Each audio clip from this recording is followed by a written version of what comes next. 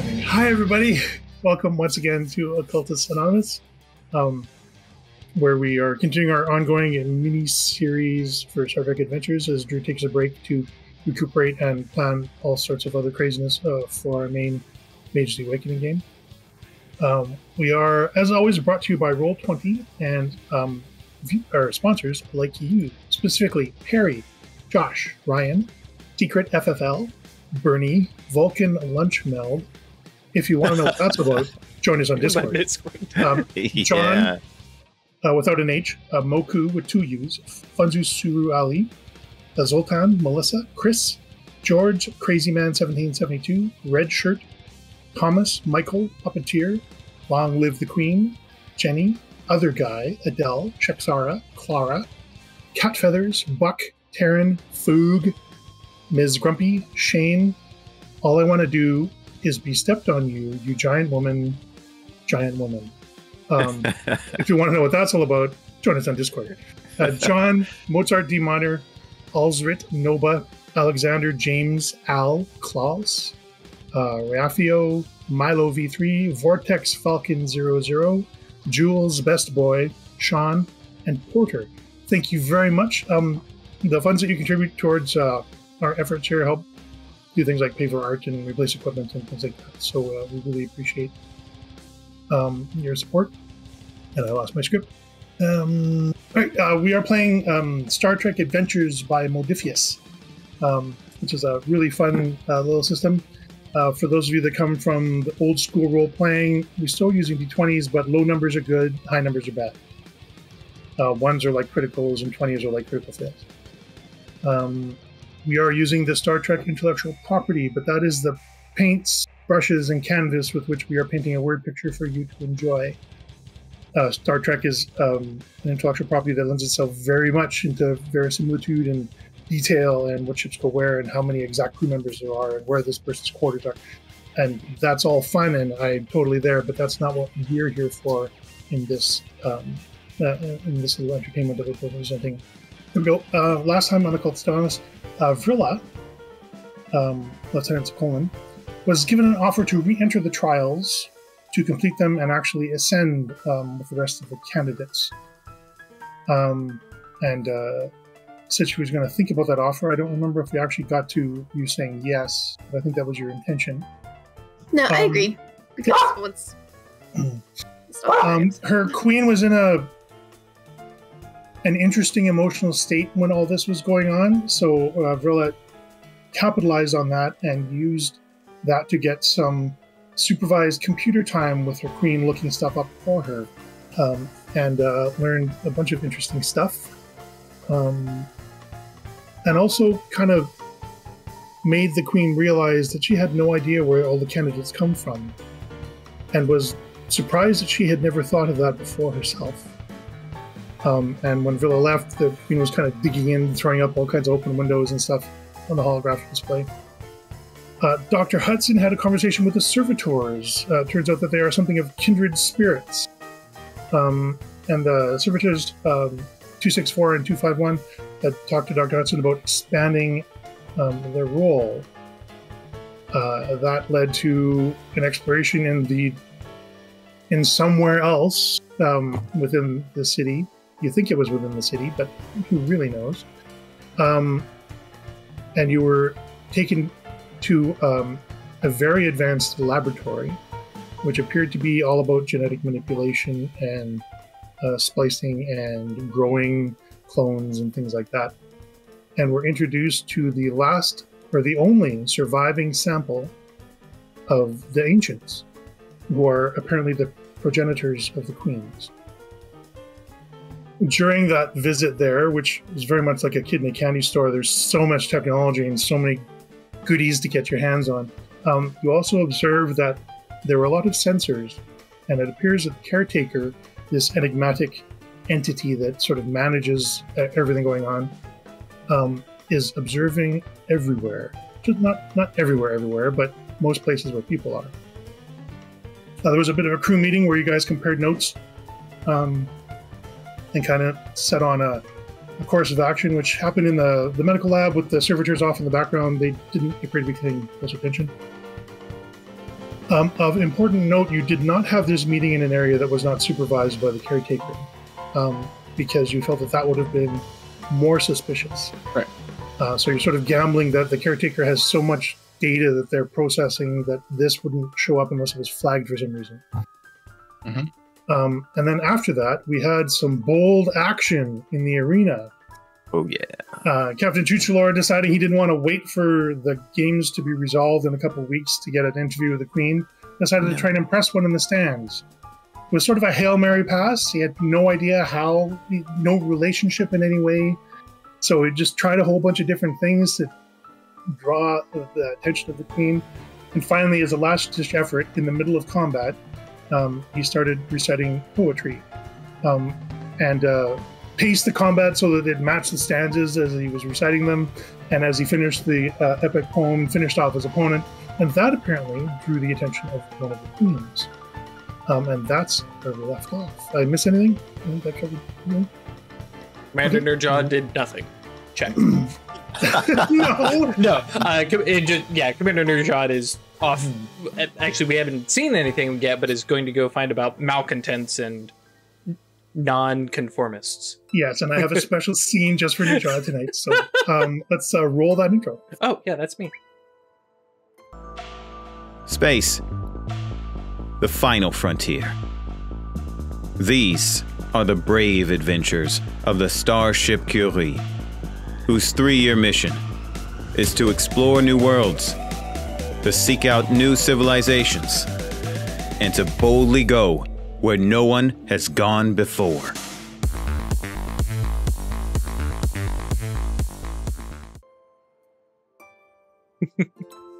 Okay, so that brings us back to our current state of affairs. I can close that.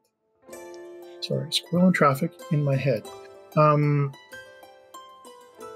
let's we're gonna do a bit of a flashback here. The camera sort of opens up on board the USS Curie, and Captain Chuchulor is in his quarters. You're off shift. Somebody else has got the bridge right now. All right. It's a couple of days after the pathogen incident. Things are still a little tense with the crew. They're also very tense with the counselors, because the counselors who are trying to help people work through the things they experienced themselves were going through those experiences as well. So there's still a lot of unsettledness and tension in the crew. It's kind of kept you a little bit busy. But you finally got things to a sort of stable place where you feel you can take a few hours off to catch some Z's. Wonderful. And you're in your quarters when the bell, like the annunciator at the door, beeps. Yes? The door opens, and Commander Levine is there. She's got a determined set to her jaw. If you didn't know better, you'd think that she was, like, worked up for a confrontation. Oh. So... Well, he was, in the throes of lethargy, or at least attempting to collapse into it. And let's assume that he had already taken his, jacket off, right? Sure. But not his pants. So he wasn't fully undressed. It was just probably like reclining on his couch or something like that. He says, well, come in. Thank you. And she comes in. And then she looks like she's about to speak, and then turns and marches a couple of paces. And then turns again. And says, I think we need to talk about what happened. I agree. I assumed we'd wait till both of us were a little more rested so that we could finally have some kind of interaction where we weren't in an impaired state. That's part of the problem. But if this is a bad time, we can do it another. Is this going to be an official interaction or a personal interaction? personal. Well then, Winona, now is, I guess, just as good a time as any. Would you like anything to drink? And he goes up to get himself a finger of whiskey. Synthahol or actual whiskey? Actual whiskey. This is an important moment. So if you're off, like if actual booze is on offer, I will absolutely have a couple fingers of that. Sure. Here you go. And you know how I work.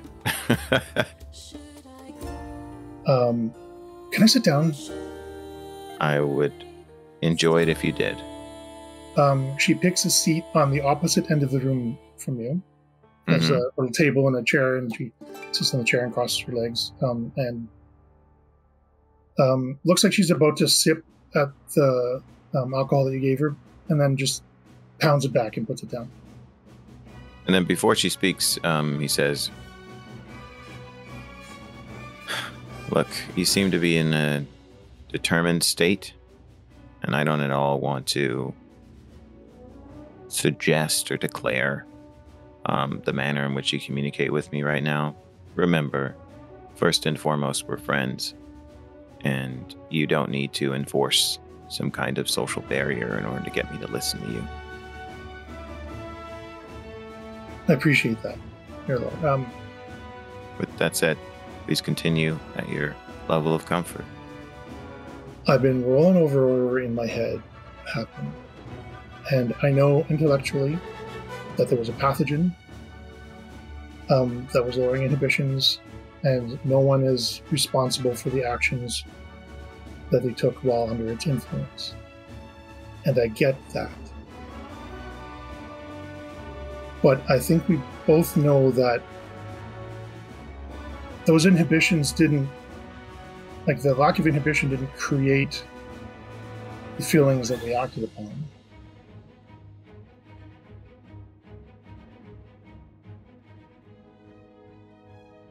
And I'm having trouble processing that.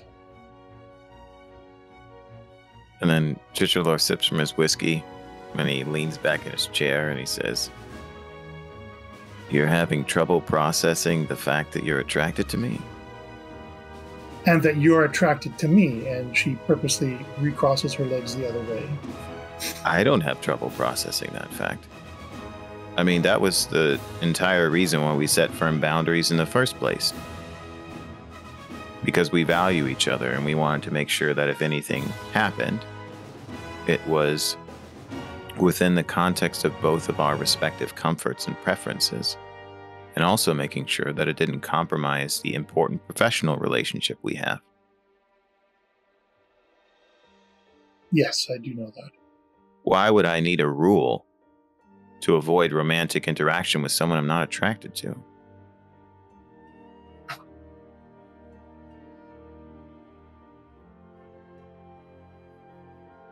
And I know that while I'm under your command, it just can't happen.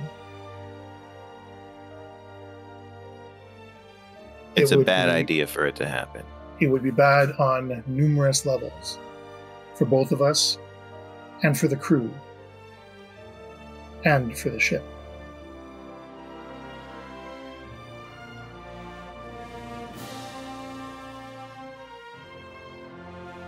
Having said that,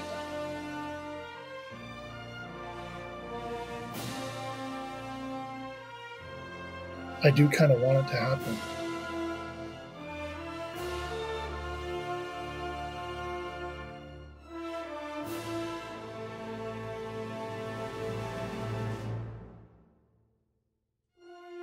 You know,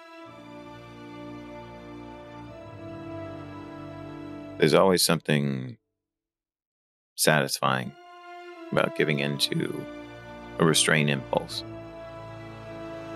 because you get to experience the elation brought on by delayed gratification.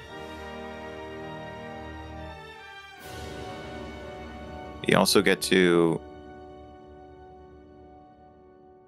avoid thinking about things in the moment, because oftentimes you're just so distracted by getting what you wanted, that all the consequences fade into the background.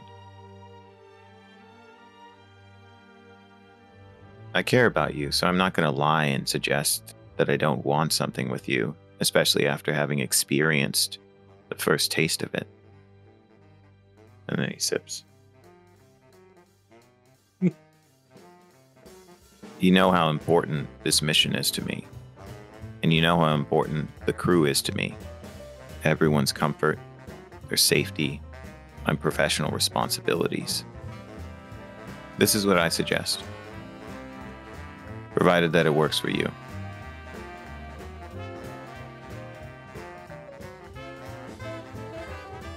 But give it a little thought, okay? Just give it a little time. It's only been a few days. If after, a week or two, we still feel like this is going to be the best thing for us, keeping in mind all of our professional responsibilities, then you and I will explore that blank slate. We get to know each other without having the lingering experience of an uninhibited interaction hanging over our heads. Because honestly, Winona, if you and I are going to be a thing, you damn well better believe we're going to do it the right way.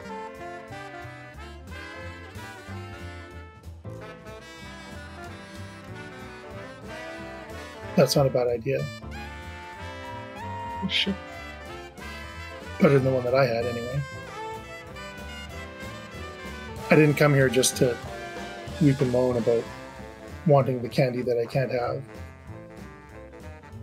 Came here with a plan. What if I were to put in for a transfer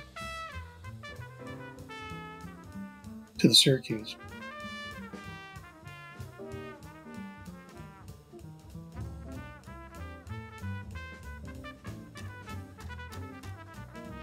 Well,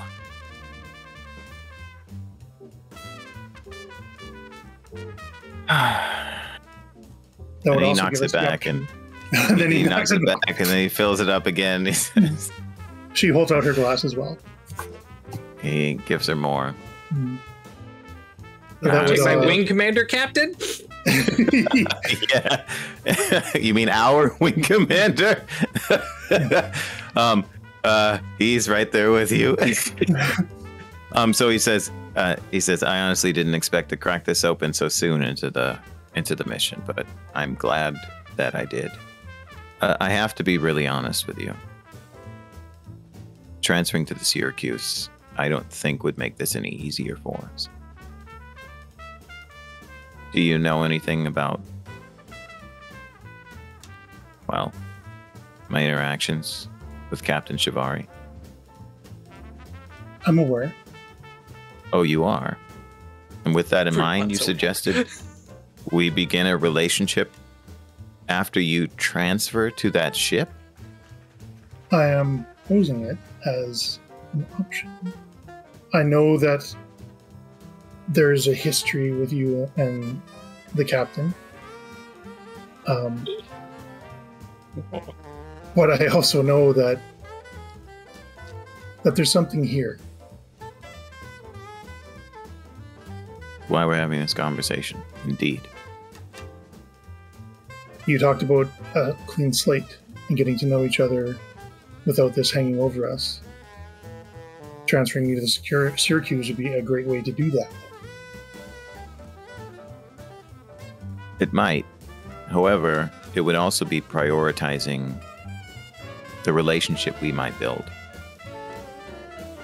over everything you get from this crew and the crew gets from you.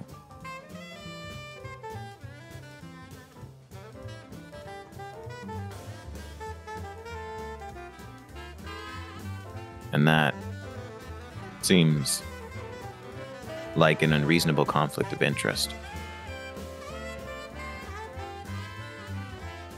Okay. Listen, the way I think about it is this. That would already be arguably a breach of protocol. And I can't imagine that Commander Kitnial would be very happy with me if I made that choice. Although it would be my choice, he's not a subordinate. He is my partner in this endeavor. So, if we're going to breach protocol for the sake of indulging a legitimate burgeoning care and intimacy between us, we might as well do it in the context where we can have support from the people who already know us the most. If it's going to happen, might as well happen here. If it is to happen. And regardless, I will always care about you. Same goes here. And she just holds up the glass and the toast. I can bide my time. Think of it this way.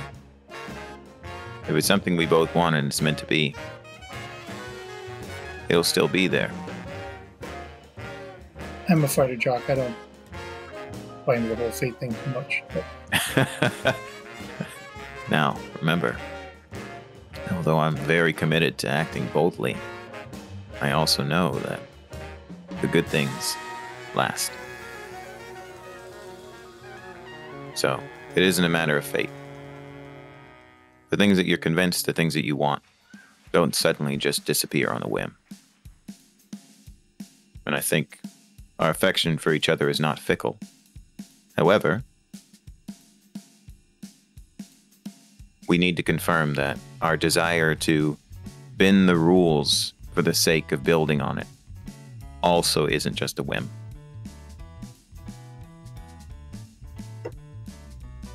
That makes sense. It is still very fresh in both our minds. Indeed. Hence why I was trying to get some sleep.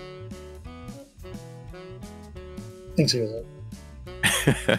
Thank you. She sits on a glass and gets up and holds out her hands to offer a hug. Oh yeah, he accepts it. While you're in the clench, she says, good things are worth waiting for. They always are. And then she steps back and says goodnight. Good night. And turns and leaves. Right. And he sits down.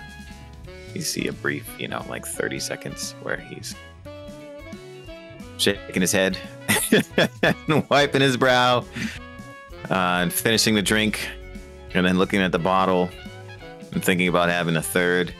And then he shakes his head and closes it up and puts it away and then heads to bed, turns off the lights. Commander Kitnil to Captain. I feel like something happened here. Everything okay, sir? Well, Commander, we'll talk about it in the morning.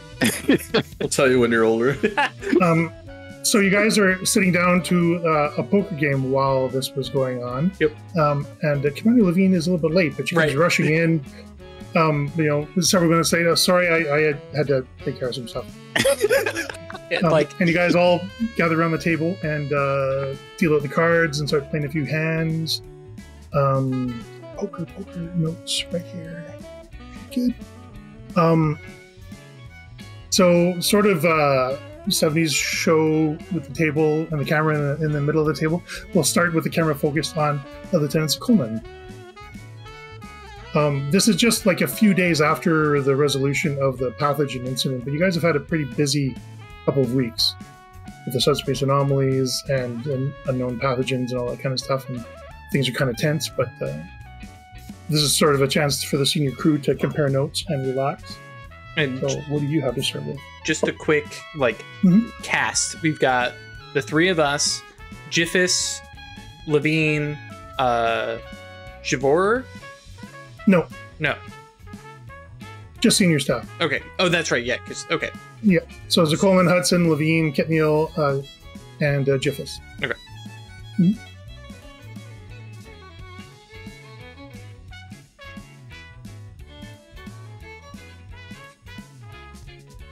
Play Levine and Brad. Yeah, I'm just going to. I guess probably place like a sizable bet. Okay. the bold opening.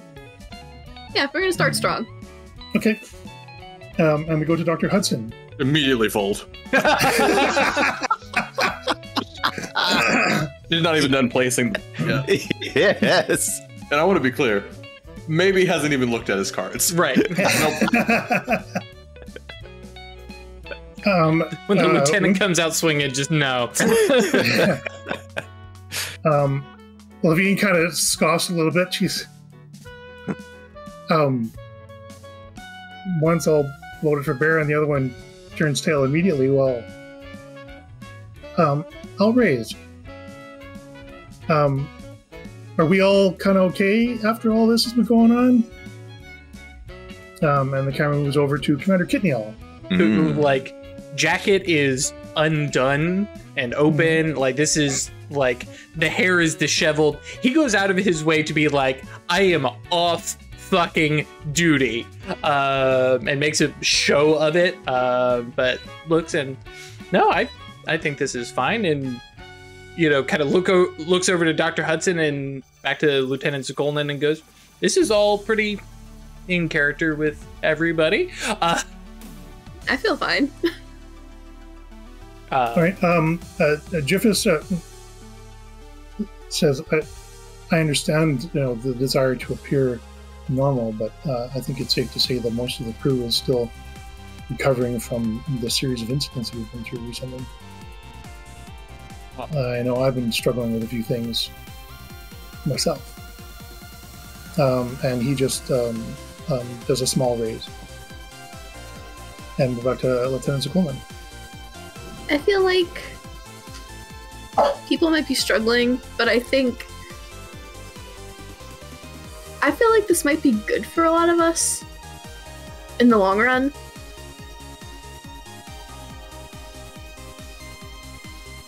To Hudson? And yeah. Yeah. So we can just keep going the race, because I'm not folding until I lose, basically. Sure. There is the old adage of what does not kill you makes you stronger. Now, my medical sort of knowledge would give me a load of examples of why that's not true, but I think in the spirit of it, what is intended to say is that you have a chance to grow from things that befall you. I feel like sort of loosening of inhibitions and might help people come to terms with things that they might have been hiding. Yeah. Kit Buell nods and says that is actually something I've prompted the counselors to bring up, is they should not be treated with shame or something that we should not talk about, so long as wounds are mended, both emotional and physical. This is a time for people to get a little introspective, perhaps, and look at what their personal desires might be, some things that they haven't confronted before, and think about what that means to them and grow from this rather than treat this as some kind of shameful experience. Some people were caught in compromising positions. You get a dagger glare from Levine. Right. And he straight up looks at her and just grins. And, you know, senior staff and, you know, those in below decks, and this is not something anybody should be, you know, upset about, so long as it is addressed. And it is being addressed in your department, right, Levine? Of course. I'm just gonna, like, kick him under the table. Have you sorted out your sort of change of pace? You seemed very comfortable in the in-charge position when the captain was incapacitated. And like, there's a moment where he like, I'm setting my cards down. Excuse me. I have not been shy about my interest in command. I am the XO. This is not something anybody is surprised about. Did I enjoy it? Yes. Did I relinquish command once the captain was deemed fit? Yes. But yeah, no, I quite enjoyed it. Thank you very much. All right. Jiffus, it's like the conversation seems, that last bit of the conversation seems to be like Jiffus doesn't have a context process. So he just sort of files it away as something to dig into later, and he does a call. Let's get everybody to do a roll. Oh, yeah. Levine. I don't know if everyone remembers the poker rules. Logic and odds tracking could be reason and science or security. Bluffing would be presence and command or security. If you're reading your opponent, that'd be insight and security or medicine. And gambling on the outcome is just daring in command or daring in security. So however you want to slice it. I should have used my focus. I did use my focus. Good. Because if this isn't team dynamics, I don't know what it is. Mm-hmm. Daring and command. I have better Dr. Hudson stats. is next to Jiffus. And like they sit there together just trying to be like, what? Yeah, it's like there's a whole other Hudson gets like, conversation. yeah, I think Dr. Hudson gets like halfway through a sentence of trying to explain the context of all this and is like, it's really not worth the time. Listen, I'm a human and I will tell you this just isn't. I have better stats for reason and science, but I feel like right now Rilla is just gambling. So we're gonna go with daring security. Sure. You don't have bad of either of those, if I remember correctly, right? It's only one die less, yeah. For one number. Yeah.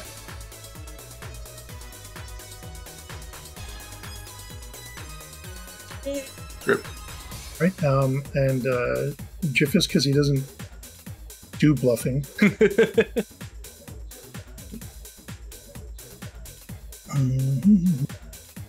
Also, I had in the back of my head, especially because we were all like department heads and stuff like that, that some of what is occasionally vetted is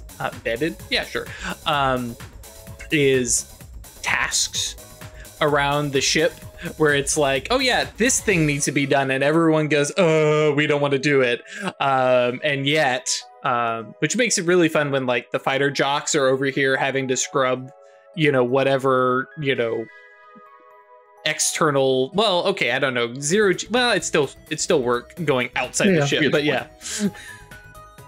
All right, based on that, I'm just going to go off the die rolls for the ties. So 1 and 15 is 16. Levine gets a 20, and Jiffus got a 23. So that hand goes to Commander Kitneal. Well done. Yeah, scooping in my pile of chips. And no,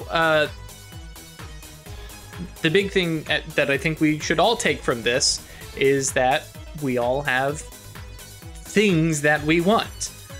Some people are kind of already living the life they want, and kind of nods to Doc Hudson, who's like, this is, I didn't really notice too much. I do what I want to do already. I feel, yeah. And some of us have things to look forward to, and some of us might have things we want to do, but can't within the rules. Stomp on your foot. Oh yeah, and like I'm sure Kitneal makes no verbal reaction, but like there's winces and plays it up like very clearly. Yeah. All right. Unless there's something else somebody wants to fit in during the conversations and stuff, that kind of hammers what I was going for. The one thing that Kitneal does kind of drop to the whole department or all the seniors is like, listen, we've all seen people without being governed by rules, and the ship didn't explode. So if there is some stuff, and especially we've been on this journey now for, are we 3 years in? No, you're still in your first year. First year, yeah, that's right. Like if there are some rules across the ship that we need to reconsider, like there's no backup coming, right? There's no new crew that are, I mean, there may occasionally be new crew that show up, but they're playing catch up to us. So as far as I can think of, Craig, like, we're not going to get new crew until we come back, right? Yeah. So it's like, at this point, if we need to make adjustments and deviations from standard protocol, we're getting to know each other and change those. With all due respect, sir, that might set Jiffus and his engineers back 47 years if they have to redo the protocols. And Jiffus just that won't be much of a concern. We've actually relaxed things significantly. And like, I think that gets Kit Deal into a spot. Oh, you guys, yes, hang on. And like gets up and goes to get the slimmed down protocol book and sets it down and goes, look at what Jiffus and his team have done. And because I'm sure once Jiffus started on it, it's now this streamlined. I mean, it's still got several pages. It went from 38 chapters to 15. Right. And it's like, look at this. And, you know, the poker game pauses for a second while everyone looks through and goes, hey, this is actually a reasonable, tool. Yeah, and Hudson's just like, well, that was my one attempt at a joke. What? It did not work. It did. It plainly did not for him. Yeah, and just to cap that off, Levine is going to throw it. One thing that I learned that was really driven home by all of this is how everybody on the ship has each other's backs. So long as we can keep it up. Yeah. So long as everybody looks out for one another. Yeah. And the camera fades out as you guys start another hand. All right. And then we'll do a fade wipe. It's just Star Trek, not Star Wars. To Captain Chuchulor, who's just standing in the arena, having made eye contact with the Queen, who is a little bit flushed. And the normal procedures go through after a bout. But then there's a sort of interruption. This large specimen. You're not familiar with the race. It appears to be some sort of amphibious race of some kind. Yeah. With a pronounced head frill. No. But by human standards, this would be like an excellent specimen. Okay.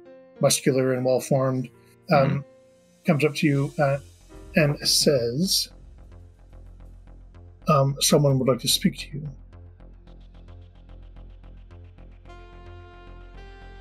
If you'll come with me. He motions and says, of course I will.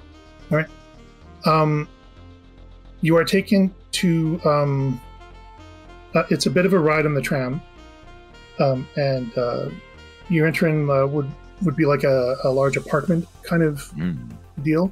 But aren't taken into the apartment. You're sort of taken down a side passage into a bathing dressing area. Oh. Where you are cleaned up and perfumed and given clothes to wear very much in the sort of white cloth Greco-Roman sort of style with the little kilt showing a lot of leg and that kind of thing. Mm-hmm. He's digging this. And then you are brought out into a large balcony where you see one of the queens dressed in a long white gown in the Greco-Roman style, sort of lounging on a daybed. And as you come in, she rises, all 9 feet of her, and she smiles at you. You certainly are quite the specimen. My queen, you honor me with this invitation. Oh, I intended to do more than that. Run. You have unusual physical characteristics. I haven't seen one of the candidates come through that sort of matches your physiology. What would you like to know?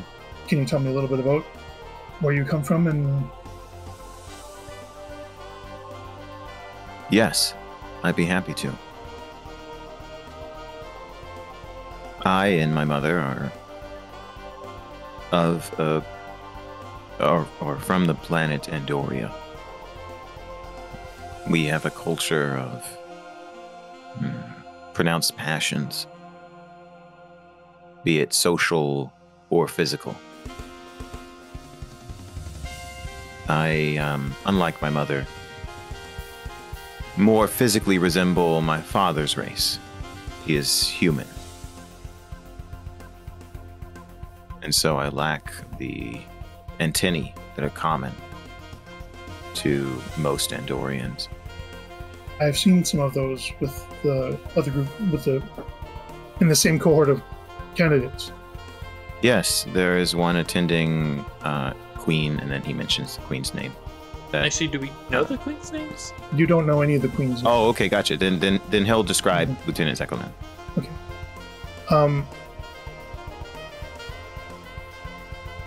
And while you are physically interesting, what really caught me is, and it's interesting here you speak of passion, the passion with which you delivered that poem during your fight.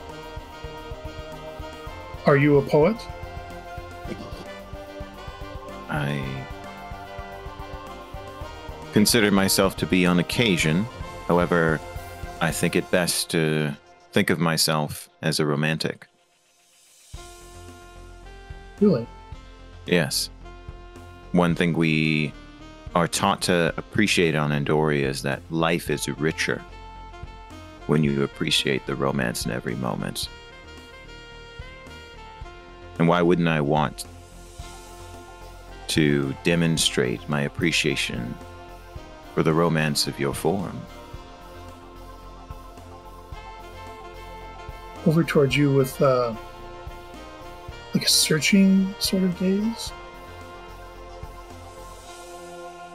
My sisters tend to be more focused on the practical side of things. They don't appreciate the passion and joy that can come from the spoken word, or the song, or a beautiful piece of music. There are exceptions, of course, but by and large, that's not what interests them. What interests you. It does. Isn't that what we are here for? To connect with others. To help them appreciate the rarely appreciated. To think outside of the context of the culture they've been born into, indoctrinated into. I think poetry can do that. Way to speak to generations unseen. Yes. To allow your voice to carry on through the eons. Indeed. And to allow it to carry truths that are challenging to recognize. She sort of looks over your shoulder and says, you may leave us. And several of the other figures that are in the room just turn and depart. I would like to show you something. And then she turns and marches towards the door. You have a short tram ride into this, it's almost like an Acropolis-like building. Ooh. One more time with that word? Big open space. Acropolis, never mind, carry on. And into the Death City. Not Necropolis, no. Look, Acropolis. Ash and I have giant women. Drew's got a necropolis. Everyone's got their thing. You know what I mean? That's right. Necrons come off and flank us as we descend. I'm with you, Drew. And as she gets out and like this is definitely somebody who's used to being in charge. Like, she doesn't pay much attention to you. She just assumes you're going to follow.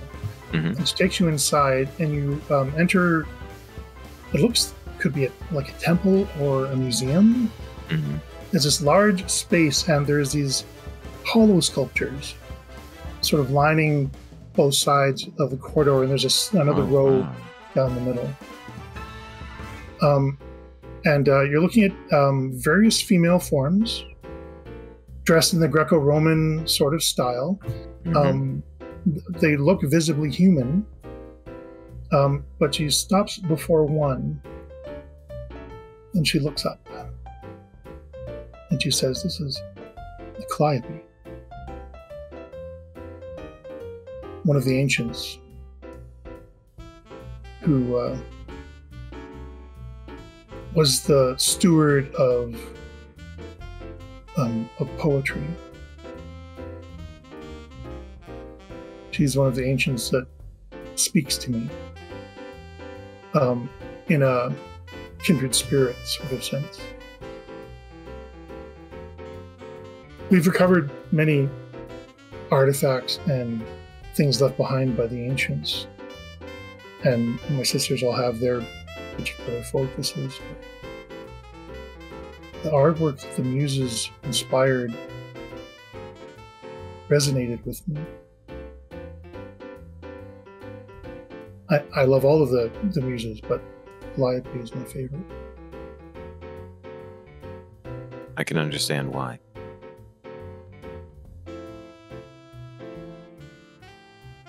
And sort of, there's a little like a semicircular alcove behind, and there's an odd mix of like scrolls and books, but also like digital devices. Oh, okay, cool. And holographic displays.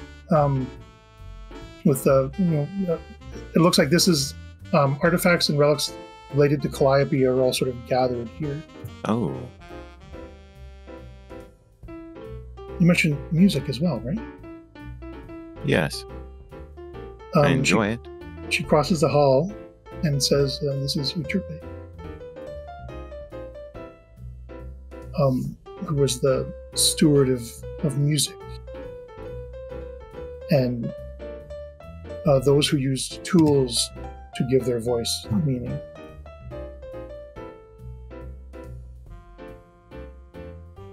This is my sisters consider this frivolous, but to me, this is my work. Would you play for me? She smiles in a shocked, sort of surprised, but also eager sort of way. I would love to. And she takes you up towards the front of the room where there's this large, it's like a harp that's been stretched diagonally. Mm. And she sort of casually kneels down into some pillows and sits and takes the instrument and starts to play. It's a harp, but there seems to be some sort of a technological component to it, because like every string she plays produces some resonance and chords and things like that. And she's doing something with a hand that you can't quite, like there's controls on the neck of the instrument that she's using as well. It seems to adjust the tone and pitch. And she plays a quite beautiful melody. Simple on the surface, but there's a lot of complex rhythms that play through the song as she goes on for a couple of minutes. And then she sets it to rest on her lap. And then before he gives her genuine applause, he asks, is clapping the custom here? Clapping with your hands? Yes. Is that a form of appreciation? Indeed. Especially when done thunderously. Question. What happens when we win in the arenas? Oh, that's a good point. Yeah, cheers, that's right. And it's all vocal. Okay. Mm-hmm. Cheers and arm waving and stuff like that. By all means, if that's how you show appreciation. So Chicholo does that, and then he says, of course, as you've observed, the other way in which I show appreciation is through verse. And he would like to compose an impromptu poem in appreciation of the beauty of her song. Just to let you know the impact of what you just said, like she carefully sets down the instrument and then like leans forward with her elbows on her knees, cross-legged, leaning towards you to receive the poem that you're about to give her. All right, excellent.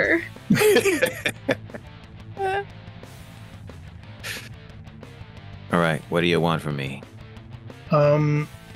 Pitch me. Let's see. Oh, I know. Impressing people socially.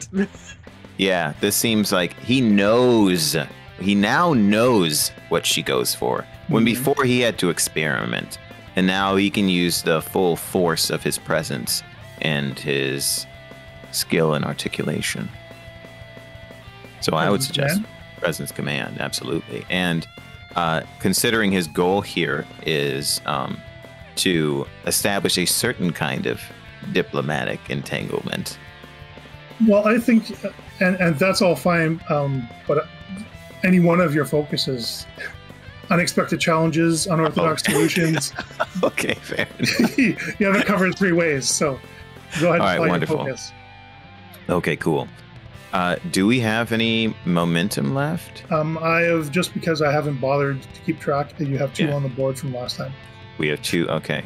Then I want to give you 1 threat and take those 2 momentum, because I think the impact of this particular impromptu poem, having gotten her into a moment where I can express precise appreciation for what she did and values, may carry far. All right. So presence command, add 1 threat, spin those 2 momentum with the focus. Great. I think we'll roll the 4.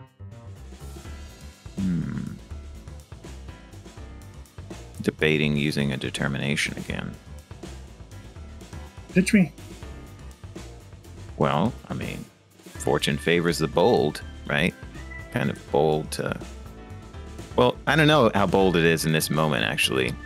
Yeah, there's not much on the line. Yeah. No, let's not worry about it then. Okay. Yeah. All right. Cool. Roll in. Bloop. Oh, yeah.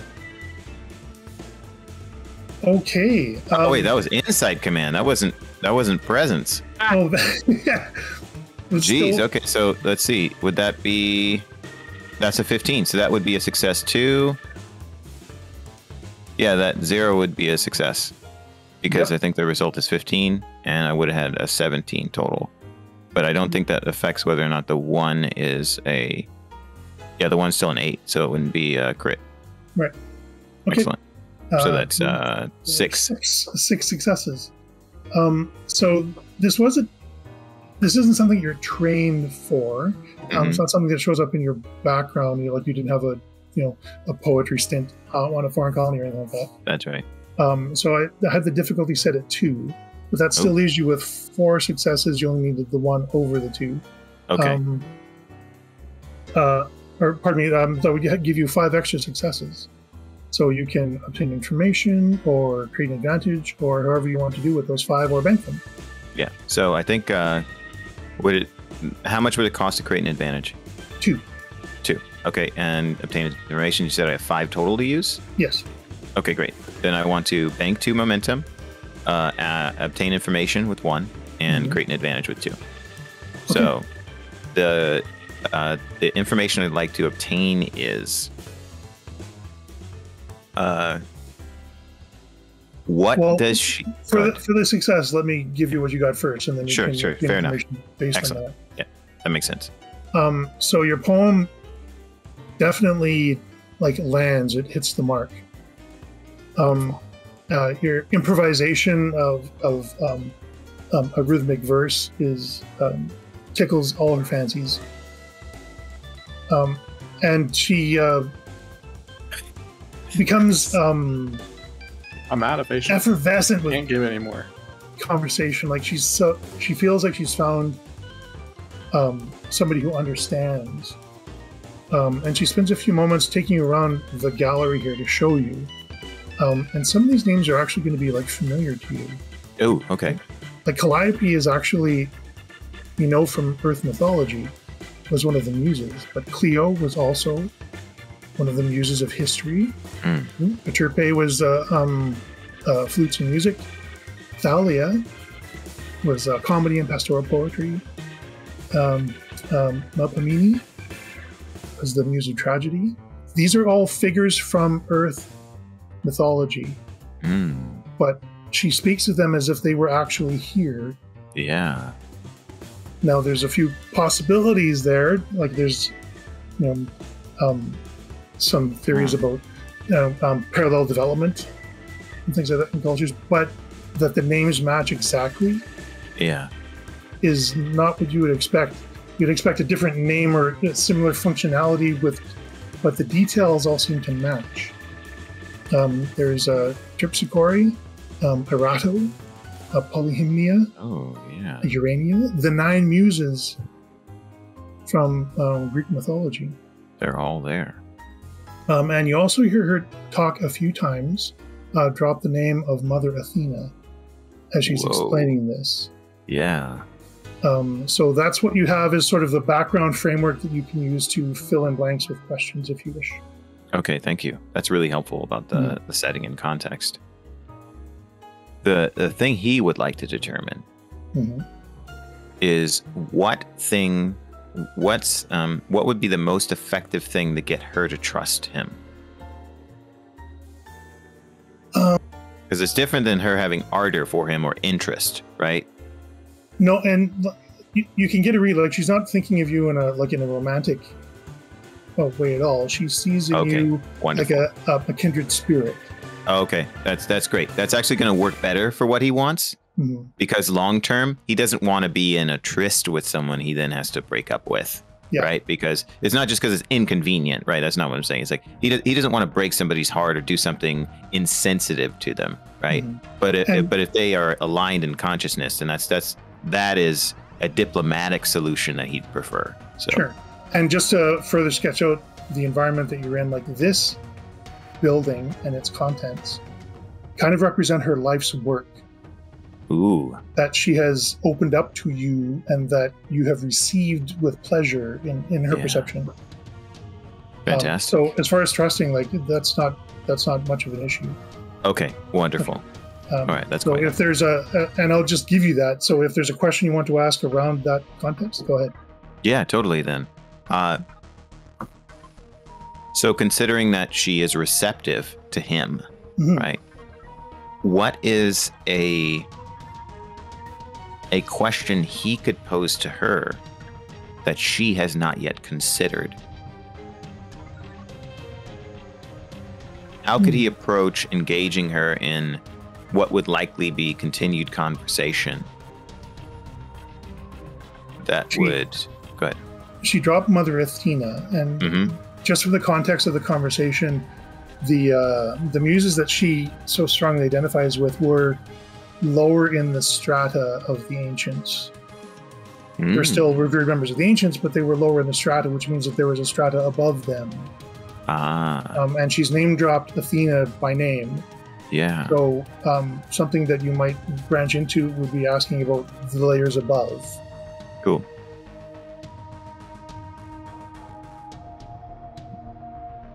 All right, excellent. And then the advantage. Trying to think. Chichalor is constantly trying to create advantages for others, of course, as a consequence of his success in diplomacy, right? Like he has some specific talents and stuff for that, because he's looking to use his presence to facilitate everybody else succeeding. So I'm trying to think, what would actually be helpful? That would be a bit of a stretch because there's no relationship with anyone else. Yeah. But if you were to pitch it as this is somebody else who really gets this stuff as well, if you wanted to do that, take that angle, that's a possibility. But right now, like her attention and her goodwill is focused on you. Yeah, fair enough.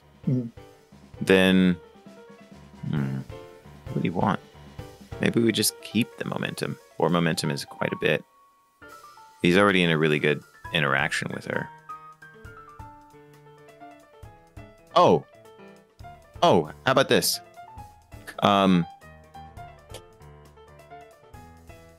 We'll see if this makes sense or is even relevant. Okay? Sure. What his goal is to step back from the character, right? And just be very explicit here. As I hinted at before, right? His goal is to get in a situation where he can get an additional queen, right? To question the circumstances that she participates in. Now, what you've mentioned about the muses and them being technically a subordinate status in the recognition of all the ancients, right? He's definitely going to touch on that. However, that's strictly within the context of the thing she's interested in. Mm-hmm. I'm wondering if there might be a way that, because she's receptive and he's clearly demonstrated that he's a kindred spirit in her eyes, that when he asks a question about the ancients, that she'll also be receptive to him asking a question about society in general. Sure. Okay, cool. Great. No problem. So to make it easy. You can bridge that gap, no problem. All right, excellent. Great. So then he would ask, okay, I'm so grateful you've shown all this to me. And I wonder, how could anyone not appreciate the muses as much as you do? Well, they were important to the ancients, but there were bigger concerns as well. They were servants of members of the council. The muses were? Yeah. Who composed the council? Or who comprised the council is what he asked. Well, the council of 14. We have records of them.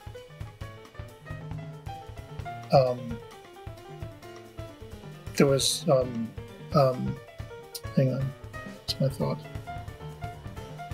There was Athena, Mother Athena. But there was also Apollo, Artemis the Preserver, Apotheosis the Builder, Hestia the Steward of Home and Hearth. There were 14 that ruled the ancients, and they had structures and infrastructure underneath them, all in service to the overseers of the 14. The overseers. So Apollo was the keeper of knowledge and art, and some of the muses reported to him, like fell under his purview. Athena was the keeper of knowledge and wisdom, so some of the muses reported to her. But the 14 divided up the responsibilities of running the ancient society, and they had many servants, hundreds of them, that all worked at various levels. What happened to them? Well, they ascended. The ancients did. They did. They conceived of a means to transcend the bonds of a physical reality.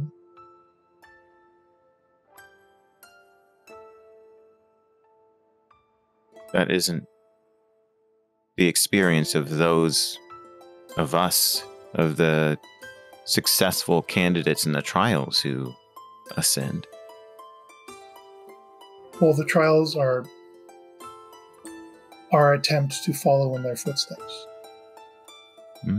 To help you follow in their footsteps? I doubt I will ever live to see it. It will be many generations hence. But each generation comes a little closer. What will happen to you? Well, I will live all my life in service towards that goal. I will die and pass on. Perhaps if my contributions are of a singular nature, I will be incorporated into the next generation. We are each of us rungs on a ladder of improvement.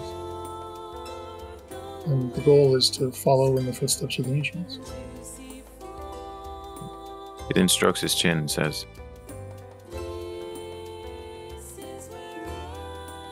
occasionally one challenge in following a path laid down before you by others is that you aren't able to take the path that you would have chosen otherwise.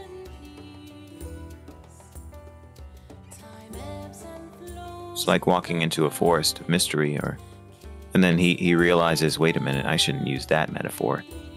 He says, imagine if you had to spend your whole life only reading the poems that someone gave to you, never composing music of your own, never exploring where a particular instrument that appeals to you would lead you in life, what joy it would bring you, what songs would be strumming in your heart, all for the sake of some goal that they have told you is worth it,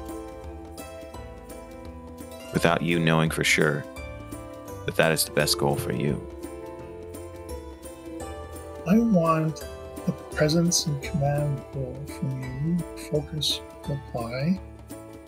This is a big deal role. Okay. Difficulty is set at 3. That makes sense. Whew.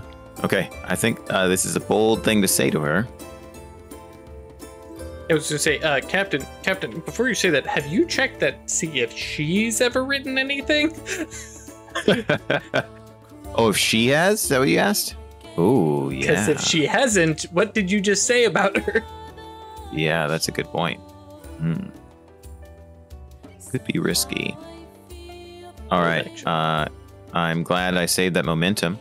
So going to spend it here because it's relevant. And go ahead.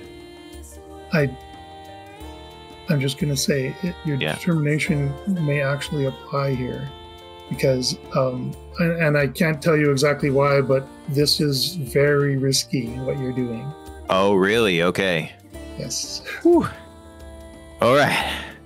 Okay. We're going to do it. Like I said. Determination plus by 2 dice. Yeah. Yeah, I am worried about the caretakers overhearing this. Where I'm thinking. Yep. Well, we're going to see what happens because, like he says, fortune favors the bold. Biggest all right. break with like 6 successes. Let's go. All right, yeah. So, spend a determination. I think I still have 2 because I got one back last time from that significant milestone. Of course, we're going to roll that again. But yeah, presence command. Bought 2. There's 1 momentum still on the board. Going to roll it, knowing that I've applied a determination. So, ooh. And if I spent 2 to get rid of that complication, that would give me a total of 4. And you said the difficulty was 3, right? Fun though. Yeah, it's true. It could be quite fun. Just out of character, I'm a little apprehensive. And seeing how Craig described the risk of this. Otherwise, it might be like, actually, it's not because that's a not really even high 4. success. Because that's 6. Because you spent your determination. Yes, exactly. It would be 6. I just mean 6 with a complication. I was going to call 6 on a complication, and then you rolled it. Yeah. That's great. I love that. Yeah, just the question is, of course, if I spend 2 of those momentum to eliminate the complication and then get 4. Does it make a better story to have a complication? In this case, yeah, let's leave it to Craig. What do you think? I can't make that decision one way or the other. I'm going to leave it up to you. You don't know what's at risk here, and there's story reasons why I can't tell you. That makes sense. What this interaction is, and as you're having this interaction, like it becomes immediately very clear that this is way weightier than you thought when you started talking. Oh, okay, gotcha. That's right. It's like when you're talking to somebody and you're just having a conversation, you don't realize that like every word you have just said for the last 5 years has all hit a button. Oh gosh. Okay. So you're like 5 buttons in before you realize, oh shit, what am I dealing with? Is the situation you're in right now. Yeah. Okay. All right.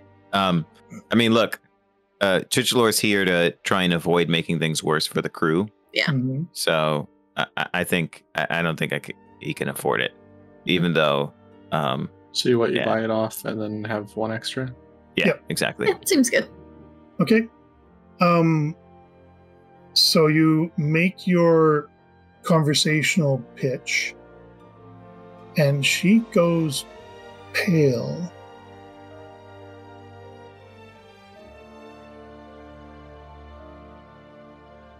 You created that poem, then? You never heard that poem before? The one you recited to me? And he looks confused by that question and then realizes what she's asking and says... And there's a lot of weight behind her question. Yeah, and he says, I created it myself, entirely inspired by what I saw in front of me. And then especially the beauty of your music is what spoke to me. And that's what inspired me to compose it in the moment. I would not, this is what he says. Yes. Then he realizes the intensity with which he's asking. And he says, no one else has ever written or heard that poem but you. And I would not have been able to think of it without having first heard the beauty of your music. She looks positively poleaxed. And you can tell, just like she's sort of frozen in place, that she is processing a lot. And I'm not sure if you have a context for understanding what or why, but like she looks like you've just shattered her reality. Whoa. Well, that's out of character. That's a more intense outcome than he intended. I just wanted you to question what's going on. Hey, baby, just hey, ask a question here, and I think outside the box, not blow up the box. And she opens her mouth to say something, and then stop and just shakes her head.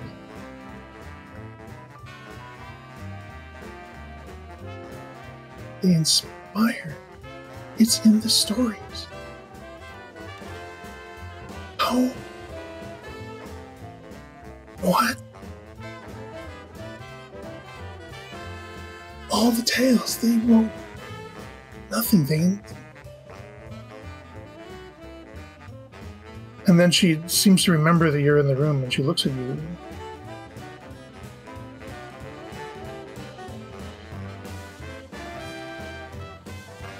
This is white.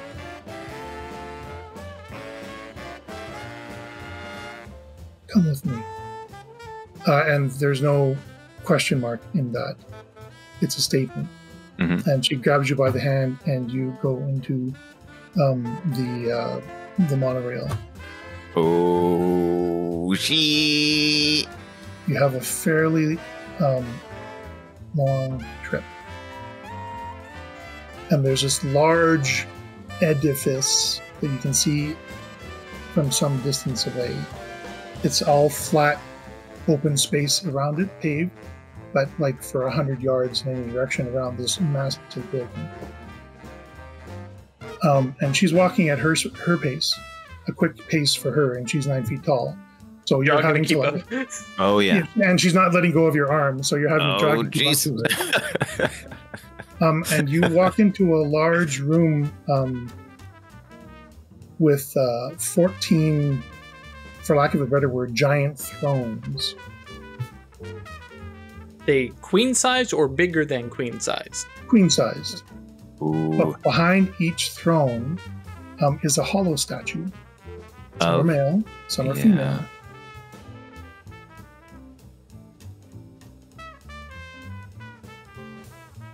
I just realized, Craig, you said hollow statue. You mean HOLO.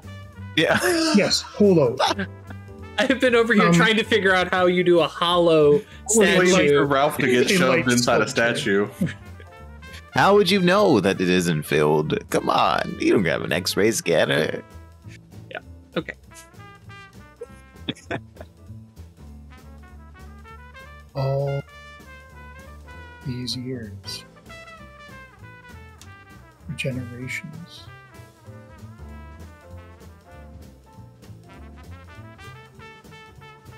We've been doing. It's at this point that you hear something of a commotion. Oh. And you see something that you have not seen before. A vehicle of some sort swoops in and lands in front of the structure that you are in. Your queen seems oblivious to it. Okay. Several figures holding what look like weapons. Yeah. Get out from the vehicle, and they start walking towards where you are. How many generations have we been wrong? She says. And why didn't anyone question it? It's in the stories, and she looks to you like she's trying to find an anchor to hang on to. Oh. She's definitely feeling adrift. Okay, and so knowing that, right? Mm. He says, sometimes you need to... What I was taught is that if you're going to bend the rules, you first must understand them well. So perhaps it took someone of your insight and creativity to get to the point where they could realize that they're just guidelines. Give me a presence command roll just to see how well that lands. Cool. All right. Let's see. We have 2 momentum left. I will spend 1. Alrighty. Do it. Yes! Out of the park. That seems to give her a stone to cling to in this mental tempest that she's found herself caught in. And at that point, these armed figures, who you've met the servitors. Mm-hmm. They look like the servitors. Oh wow! Do they have like force pikes? Is that they have some sort of a rod in their hand? Okay. They're holding it as if it's some sort of a weapon. It could just be a staff of office, maybe. But all your training and your experience says that's a weapon. Yeah. They're ready to use them. Oh, geez. Okay. And I think that is a perfect spot to take our break. Yep. Woo, baby. Thank you for joining us, folks. Twitch guys will be 5, 10, 15-ish minutes. For YouTube folks will be less than a second if the last one is any measure. So we'll see you in a bit. Bye. Oh, baby. See you soon. Welcome back, everybody. So our camera faded out on several armed figures quick jogging towards Captain Chuchalor. By the way, how many are we talking? Half a dozen. Oh, you got so that's happening in the background. Like fuzz. You're looking at the queen, facing the queen, and sort of behind her you see these figures quickly approaching. So you're trying to finish off your conversation and plant a seed before it gets disrupted by whatever is about to happen. And that's when the camera cuts. You won't take it over my dead body. They're like, we're here for you, Captain. Yeah. Oh, well. Crap. And the scene picks up with Commander Kitniel, who has taken a bit of a ride to a somewhat secluded structure within the city. Sort of has a vibe to it of like a Greek fortress. Sort of has the feel to it as you're approaching, complete with towers and gates and things like that. But this is, by all accounts from the research that you have done, this would be the detention area, where there are some 100 or so figures here that are considered too unruly to be out amongst the regular population. And so you come up to the door, large sort of imposing thing, and the door just sort of opens as you approach. Ooh. Cool. Any visible guards or anything like that? No. Automated detention center seems on par for the stuff we've heard about anyways, so cool. Could be. Kitniel's primary goal right now is first to see if anybody else has been cleansed, for lack of a better term, of the mind whammy, and see if people are, shouting about they don't belong here or anything like that. Because that's his primary focus, to see if there's anybody else like that, before figuring out what other people might be all non-conforming about. All right, so you walk in through the door, and it's just an empty corridor. Left and right, there's an office. Looks like an office or a reception area off to one side, but there's no one there. The lights are a little bit dim. Well, than that, it looks fairly empty where you are. And then you hear some footsteps coming. And glancing in the direction, you see way down the end of the corridor somebody moving fairly quickly, like a fast walk towards you, like somebody was away from their desk. They weren't expecting. Well, like somebody got visitors they weren't expecting. And you see what looks like Servitor 251 runs up to you, and she's, "Hello. I wasn't aware we were having any visitors today." I'm just dropping in, and you are Servitor... Oh, I'm Servitor 248. Nice to meet you. I'm curious about who all has been incarcerated here and what their reform is like. Oh, well, and but I can certainly show you the process. Oh, please, there's a process. I'd love to see that.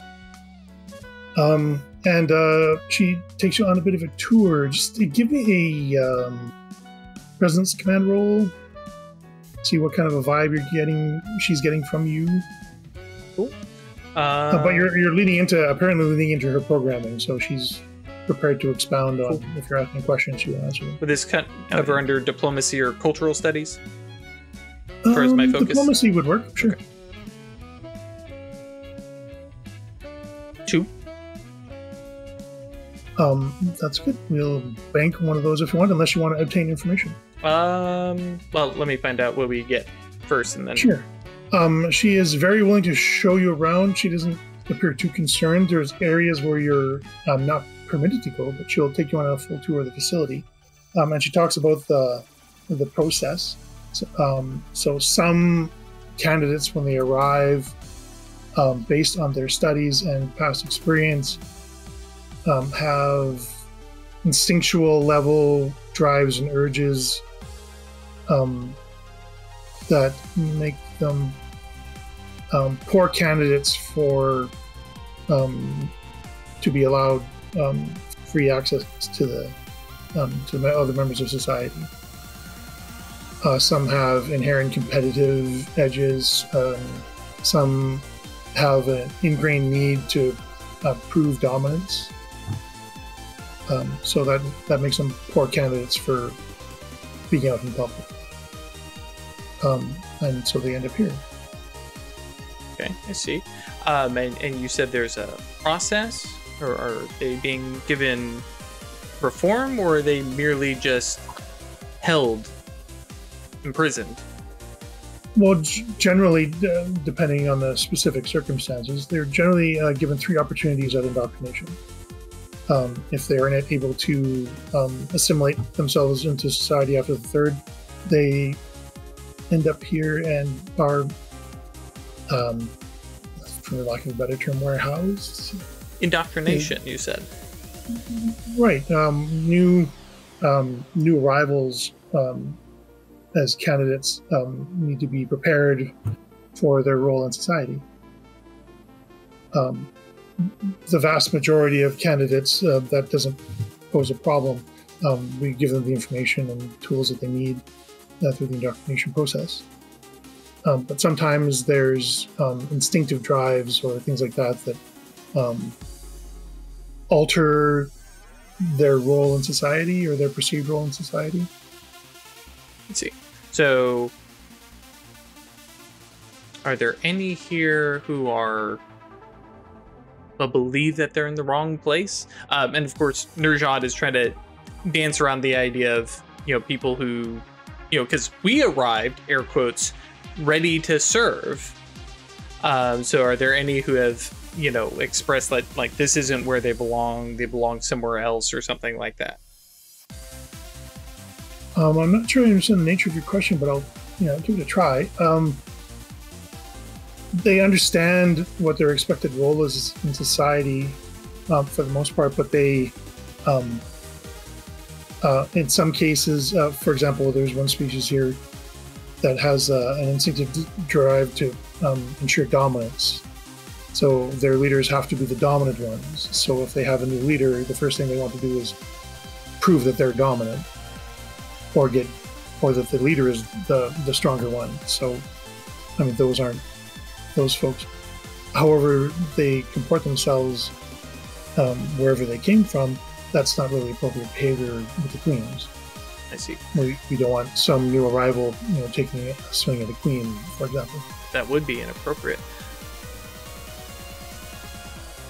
But they may make good sparring partners. We have, in the past, given that a try, but the folks that fall into those categories often have a difficulty restraining themselves in combat situations, which leads to unnecessary injuries and things like that. So over the years, we have learned from, in some cases, trial and error, that while it might seem like a good idea on the surface, it's not worth the effort and the losses that we sustain in trying to do that. I see. So you would deny me this training opportunity. You've seen how Irlor wins in the arena. I must best him. Give me a presence command roll. Sure. I'm going to spend that momentum that I had previously. Sure. And bump that up to 3.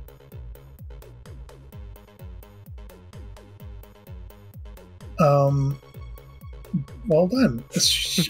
Oh, yeah. She gets a little bit flustered, like you've definitely taken her off her script. While we certainly want all of our candidates to be at their best when they go through the trials. Well, we're not supposed to allow mingling.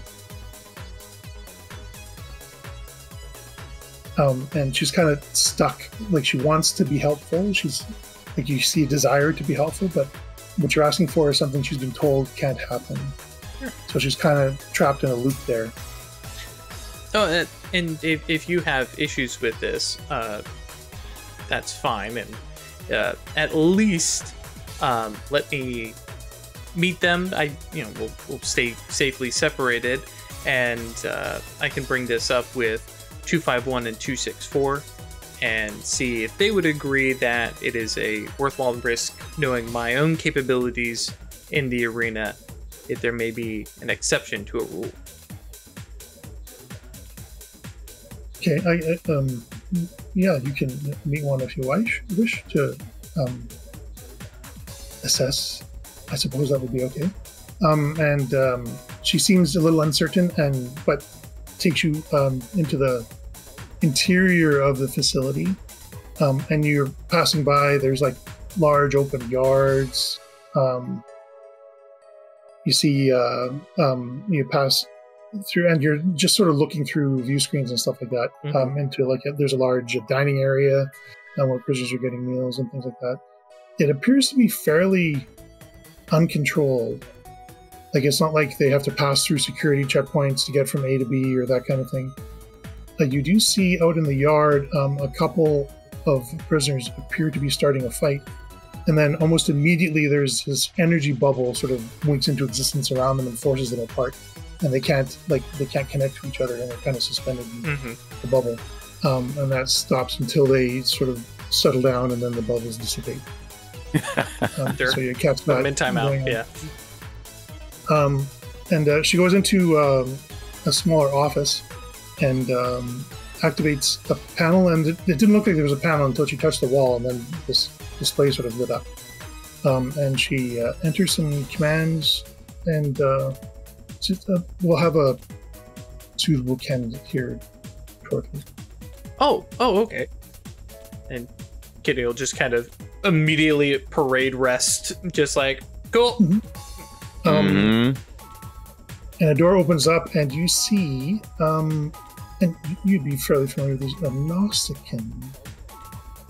Large, burly fellow, spiky sort of face, mouth part bits. And he kind of ducks his head as he comes in. Trying to find a good image to drop in the chat. It says reporting to the servitor you've been dealing with, but it does not take its eyes off of you. Or he does not take his eyes off of you. And the servitor's kind of like... and doesn't really know what to say or do at this point. It's okay. And like nods to the Nausicaan, and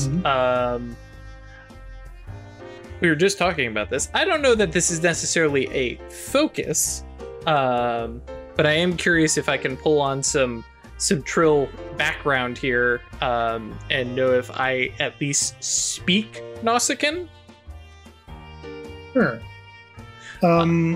I will allow that as a use of your Trill ability. Cool. Yeah, awesome. Because I have the focus for cultural studies, but specifically I want that language. That way I can speak on their level, Sure. And just like in their home tongue, which I might kind of be butchering a little bit, but because I'm not sure with the mouth that they've got on if they make the same sounds we do. But yeah, it's just a. Are you? Is the servitor's that's good. Servitor doesn't know what they're going to do anyways. You know, are you? I guess he's going to use the word content to stay here.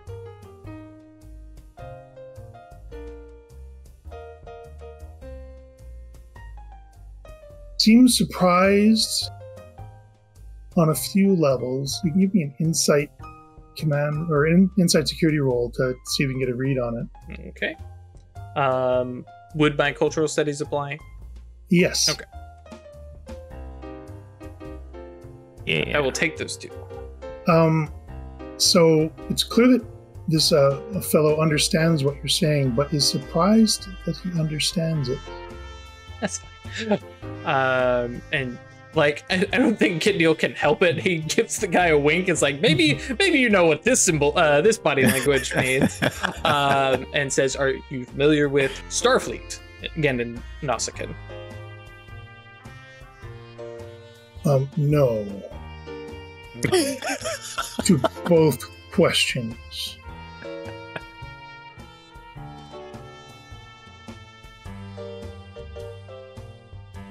My crew and I seek to escape this place.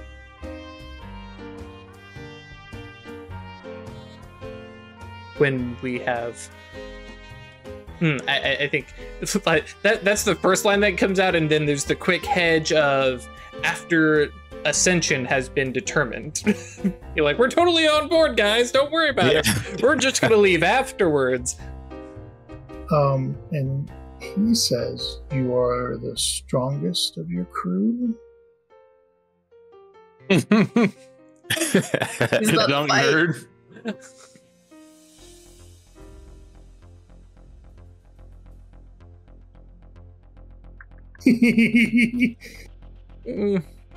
I am one of the strongest. Yeah, actually, yeah, I am. I think Kit Neal is pretty straightforward. If I am the first officer, and using a cultural equivalent term, right? Like I'm the second in command. She will listen to you. Just a nod. Tell her to turn off the safeties.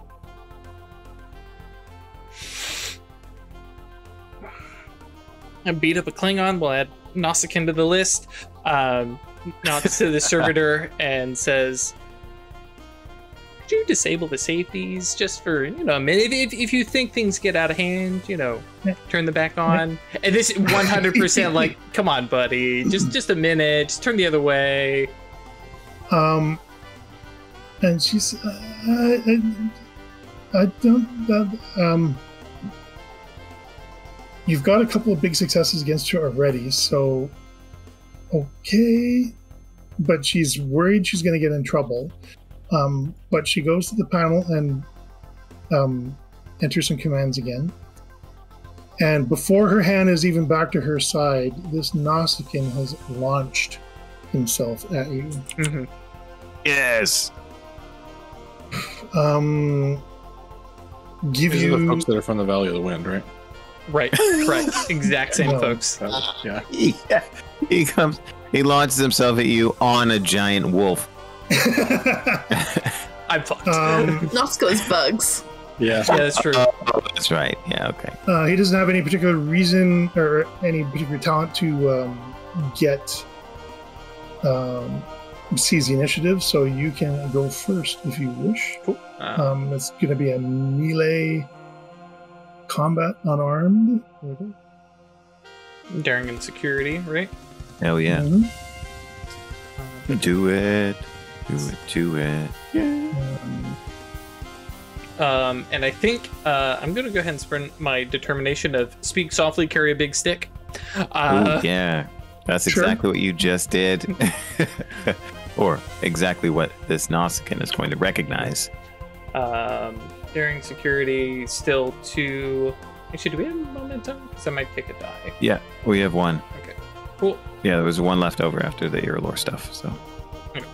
So, spend momentum, determination, and hopefully end this before it really starts.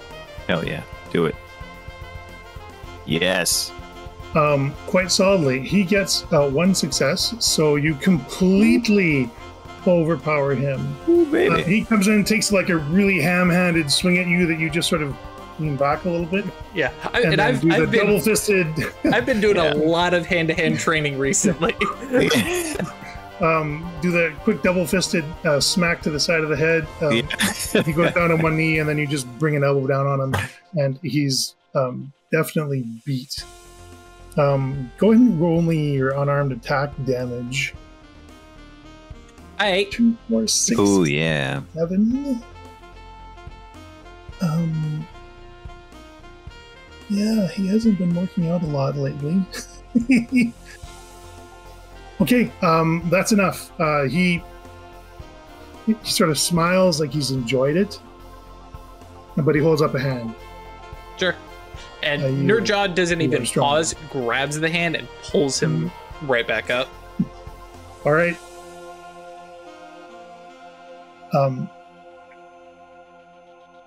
I will follow you if you wish me. I'll be back. Stay fresh. He does add, however, do not choose weak enemies. No. And like slaps him on the shoulder and like gives a look of like, no, I wouldn't pick weak enemies. I picked you, kind of thing. And then like makes like the shift from the conversational stuff to looking at the servitor and says, you can re-engage the safeties.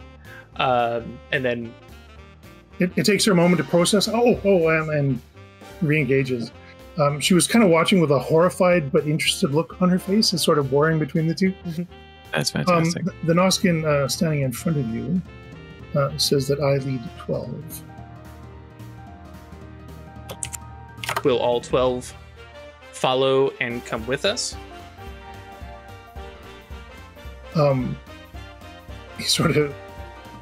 His reaction is sort of I'm not even going to justify that with a response. Sure, that's fine. That's fair. He says, my name is Hujop. Hujop, I will be seeing you again soon in Nausicaan. And then to the servitor says, could you potentially write a report, if it doesn't get you in trouble, so that I can take it to 251 and the other number escapes me. That way I can show them that Huja will not be a threat, but a good sparring partner for myself. She doesn't appear to have a context to process that, and like she knows that she should say no. but she doesn't have a context to justify saying no. So after a moment, she says, "Oh, okay." Thank you. And like, Kidmeal's out of here. It's like, okay, I found some rogue cannons that he will feel very, very bad about leaving behind if necessary. If necessary. Noskians on the crew would be an interesting interspecies relationship. Especially because we are still kind of on a long-term journey. Mm-hmm. And we might have to leave them somewhere safe and comfortable, but yeah. Okay. So camera fades and then opens up on Vrilla. You are going through normal duties because you haven't been told otherwise, and you are in the gladiatorial barracks, just sorting through the latest results. When your queen enters, not a common sight. It's not like it's unheard of, but it's not like every day you see a queen down in the gladiatorial barracks. So she kind of looks around the room and her eyes spot you, and she heads over towards you. Good morning, my queen. She gives you a nod. It is done. You have been reinstated. These will be your quarters for the next 2 weeks. I will do my best to fight for your honor.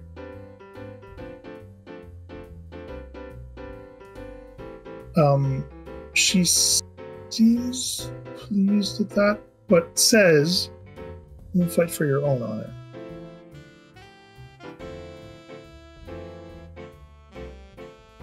You'll be in the schedule starting tomorrow. Thank you.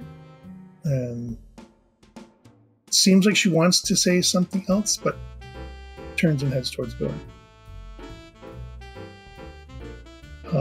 The other gladiators sort of start, like the relationship has suddenly changed. You're no longer the overseer of the gladiators, you're one of them now. So you see a lot of gladiators just kind of out of the corner of their eyes, sort of taking your measure. They've heard about you, but none of them have ever fought you before. You don't know what happened before, but whatever it was, you were elevated fairly quickly. But now that you're back in the gladiatorial pits, there's a few folks kind of sizing you up. For Commander Kitnil and Captain Chuchalor, you now have a third person in your scheme to manipulate the standings if you wish to have that go on. Or you can just do your own thing. Are you going to engage in their scheme, or do you want to win? I mean, I do both. Like, I'll join their scheme if they would like. Otherwise, I'm just going to try to win. Okay. Fair enough. And just do like a smash cut of a couple of different bouts and stuff. Just give me a daring and security roll just to see how you do in general.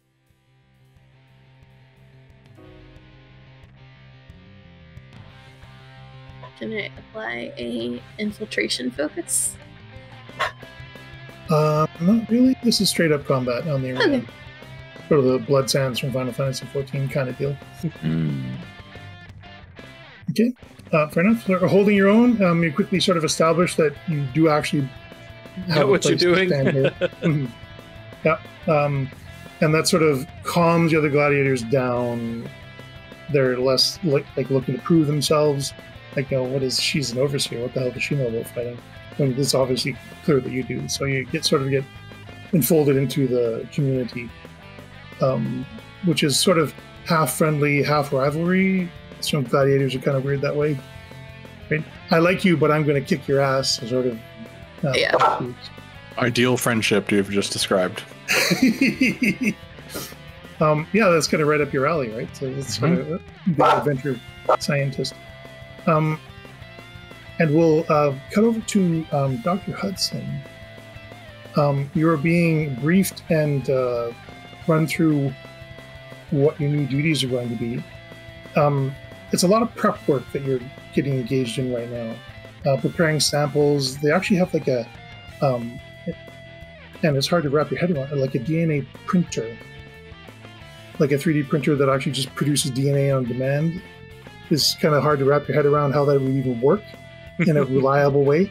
But apparently they have one, and they're getting it ready, because when the trials are over the next couple of weeks, they're going to be very busy doing the next generation of queens. I don't know if we talked about it last time. There's a series of incubators. There are precisely 14 of them in the next room. So every generation of queens is 14 in number.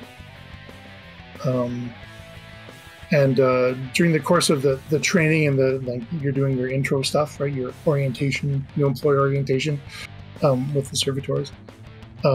They say that they look to build certain traits in each specific queen, and these appear to align to certain roles. So there is one that is specialized in farming and agriculture and food production. There's one that's sort of specialized in knowledge and intelligence and scientific study and that kind of thing. And they also, the 14 queens have certain profiles that they're looking to fill while still improving the overall generation entirely. And they're kind of in a holding pattern until they get the traits that they're supposed to capture. And your understanding is that the Caretaker provides like an order list, right? Produce these queens, and then they do the manipulations and stuff like that to produce the desired result. They're very forthcoming with information, so if there's questions you want to ask, they are more than happy to fill in the blanks. It seems to be part of their core programming is education and science and discovery and that kind of thing. So they're right. Yeah, they don't disseminate or lie as far as you can tell. They're very honest and open and will answer questions truthfully, unless they for some reason can't. And you have occasionally encountered where that I'm not able to discuss that. Right. But it seems to be very narrow subjects that they can't talk about. So if you have any questions for them or anything like that you want to investigate further during your orientation, or about the lab or the process.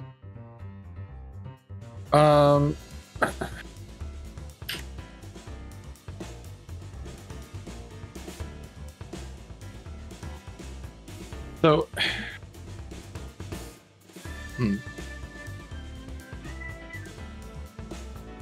no, I think I genuinely do think he's kind of just going along with it. Like, finding out what is going on is going to take time.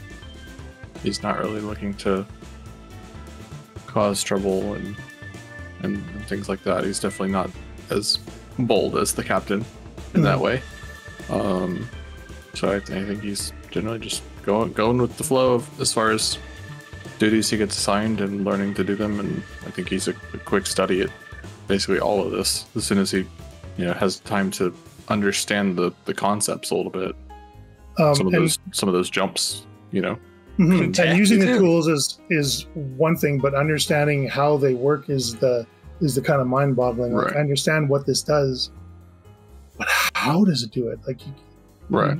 How do you print DNA? That's sort of mind-boggling. And I think that's where a lot of his focus is going, of figuring it out more than paying attention to the specifics of what they're asking. Like sort of doing what they ask by rote or whatever, while trying to be in his own head of how does this possibly work? How can I improve our technology through these discoveries and stuff like that. All right, and can I get a reason medicine or reason science, your choice? Sure.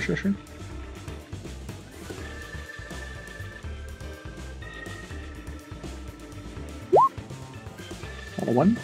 Okay, so during that, with reason medicine, so during that course of the orientation and training, and this would take place over a couple of days, it becomes pretty clear that they know a lot about how to use the various tools, but they don't necessarily know how those tools actually work.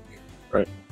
So they would be the equivalent of technicians. Right. Operating equipment. They're not designers. They haven't built any of this stuff. This is stuff that they know how to maintain and repair and stuff like that, but they don't understand the core mechanisms behind it all. And I think that's about it. Unless there was something you wanted to delve into as part of that. Not in particular. It's just if there's any sort of particularly, I mean, I can make rolls for it or whatever, but particularly juicy sort of secrets or mission critical things that come up in the course of him doing these tasks. I will say they do talk about the genetic sample that's like the baseline that they've been working from, and they use a name. The genetic sample is Mother Athena. So that would be something you become aware of just during the course of the conversation.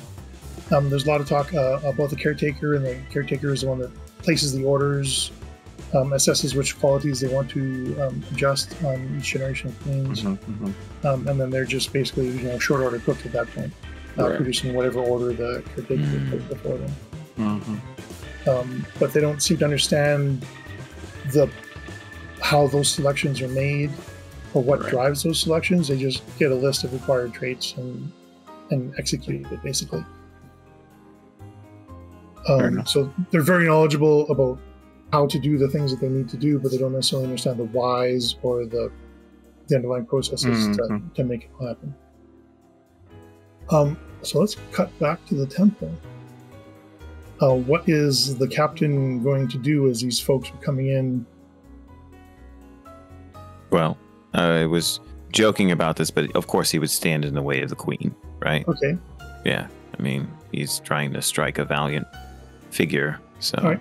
So as you move, she suddenly becomes aware of them, and she looks a little confused. She says, "What are all of you doing here?" And the figures, one of them steps forward and says, "My queen, there's some difficulties, and we need to correct them." And she says, "What are you talking about? What manner of difficulties?"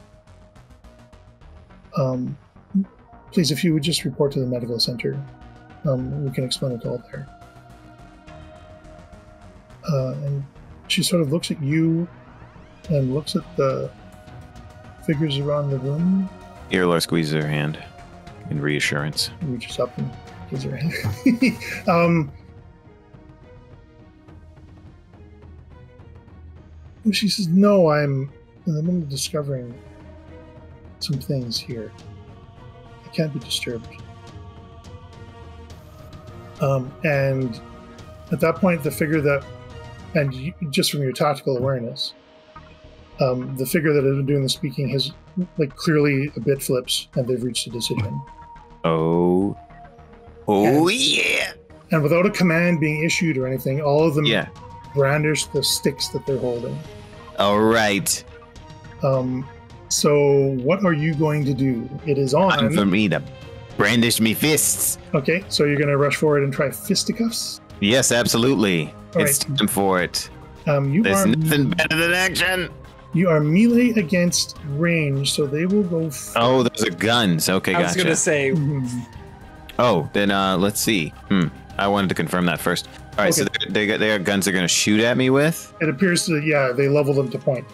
And they're pointing at Irlor? They're not pointing at the queen, right? They're pointing at the queen. Oh, they're pointing at the queen. Oh, yeah. The queens. Okay, We're yeah. asking questions. Yeah, then, they not doing it. Yep. now I'm just imagining, you all have seen that statue with like the guy throwing off the babies and the kids off it.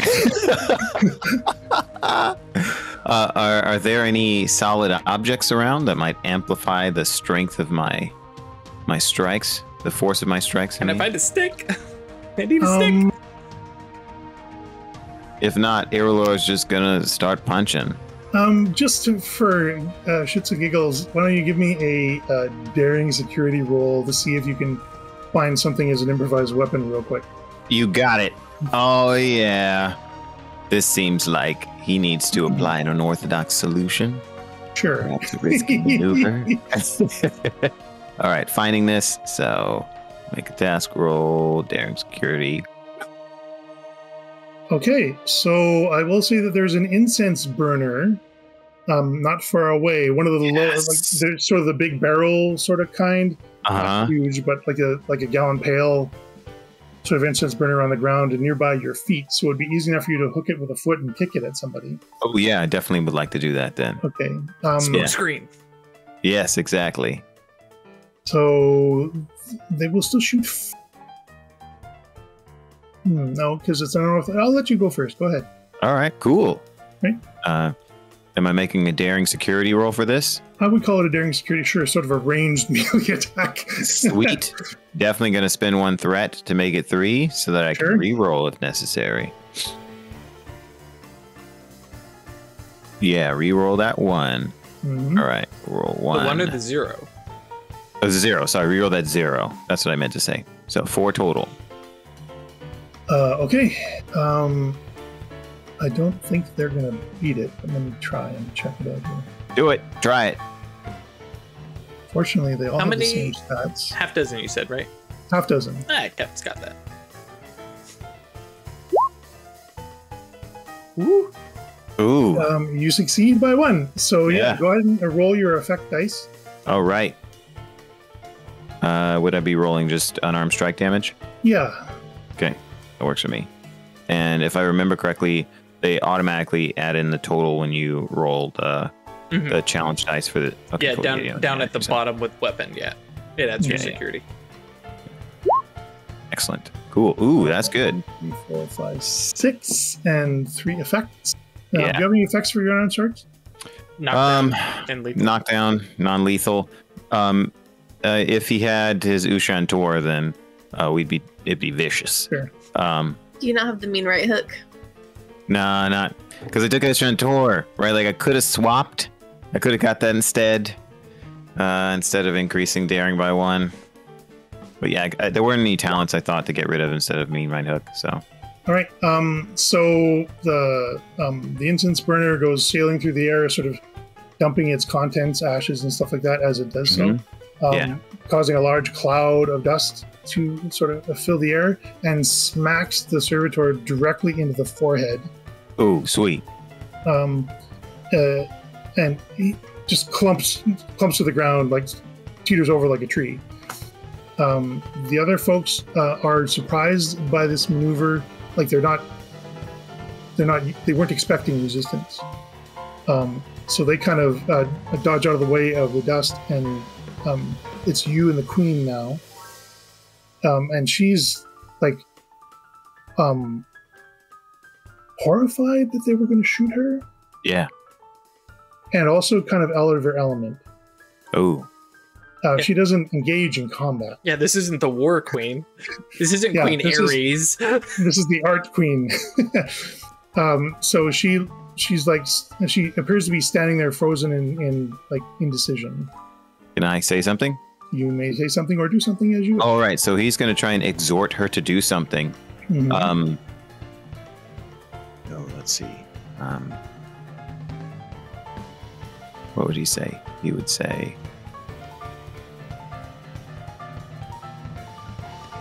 Oh yeah. Okay. So he would say.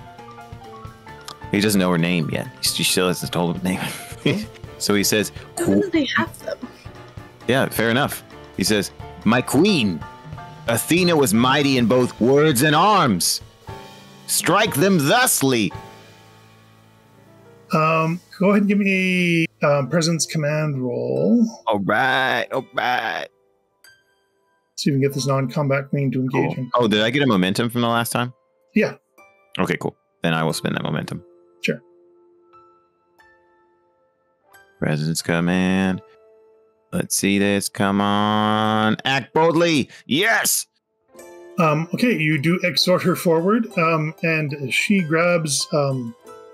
Excellent. Any momentum from that? Yeah, you can take a couple momentum. Cool. Done. Or you can give them to her. Oh yeah, definitely to her. Absolutely. Okay. Yeah. Sweet. Could I apply one of my talents here? That might be relevant. Sure. Yes. Okay, cool. Let me look it up. All right. Let's see. All right. So he has advisor and plan of action. So whenever you assist another character using your command discipline, the character being assisted may reroll 1d20. And then he has plan of action. When an ally succeeds at a task that was made possible or had reduced difficulty because of an advantage created by the character, that advantage represented a plan or a strategy. Maybe not that, but I bet advisor would apply here. Sure. Cool. So she'll have rerolls then. So she'll reroll anything? Okay. Yeah, she rerolls 1d20.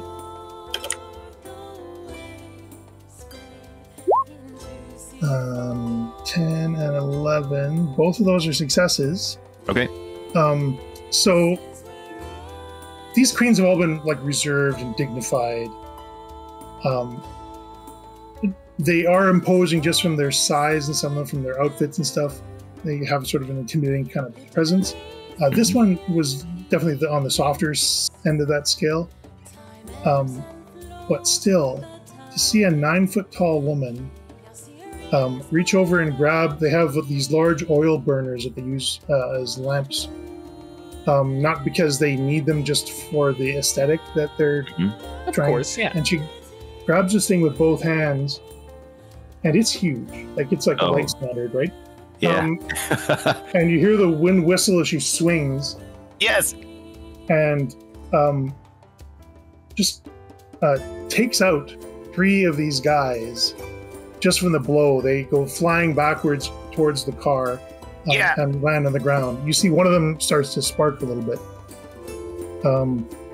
So they're definitely not getting back up. And you knew these are androids, and so they're not that durable, apparently. So now there's 2 of them are down but still in the fight, and there's 3 up.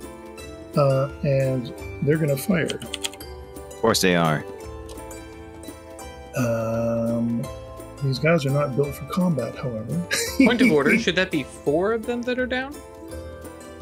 Oh, yes, right. 4. So there's 2 left. Thank you, Drew. Gotcha, Captain. Yeah. Looking out for me. Oh. I'm trying to remember because my mind is suddenly blank. I think they hit. There's no dodging. I think there's no dodging. There's just cover, and the target is 1, if I remember correctly. Mm-hmm. Okay.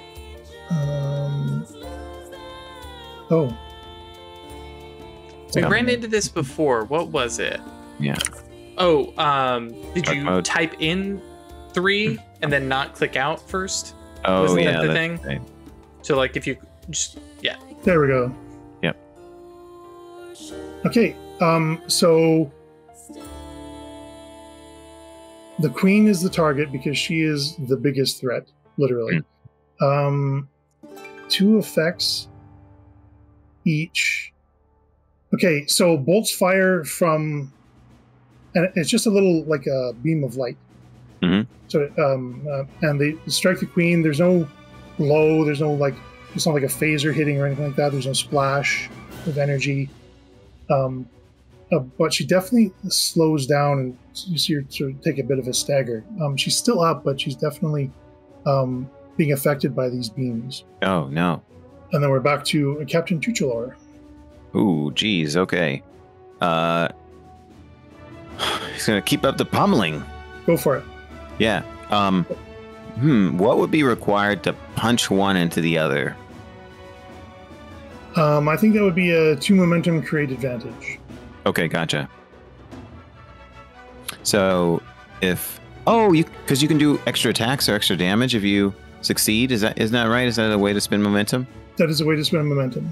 Okay, gotcha. Yeah. So if you beat your target by 2, you can use that to heave one into the other. All right, sweet. Okay. We're gonna try it then. Sure. Here we go. We got daring security. We got 2 momentum on the board. Oh no, I gave it to her. So we're gonna spend another threat. Okay. You know how he likes to keep things dangerous. Yeah, we sort of do. And boop. Yes. Okay, that works. So you kind of rush forward and grab this one by the lapel and that sounds good. And the belt loops. Yeah. and heave him up over your head. He's surprisingly light. Sure. He's not like a whole, biological person. Yeah. And you just shove him into the other guy, and they both go down. All right. So for the moment, they're still in the fight, but for the moment, the two of you are clear. Yeah. You can try to push your advantage. I'm not sure what your end game is with that, or you can try and escape. I think we want to escape. However, Chichalor also believes that these guys are going to come after us. Mm-hmm. So if we're in a position where we can disable all of them and then leave, he would prefer that. So if they're on the ground, right? Mm-hmm. If one of them has a gun that's available, Absolutely. he'd want to pick that up and he'd want to toss one to the queen. Okay. Easy enough to arm yourselves with ranged weapons. They're effectively a phaser 3, but they're non-lethal. Okay, cool. Okay. Awesome. Great. So you can start using your phaser 3 stats. Okay. Do you mean a phaser with 3 damage? A phaser type 2? Or pardon me, a phaser type 2. Okay, cool. Great. All right. Type 3 is the rifles, right?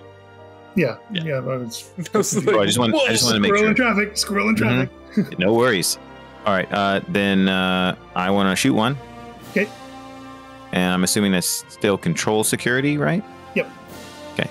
For ranged weapons control security. Excellent. Then here we go. Is this still count as an unexpected challenge?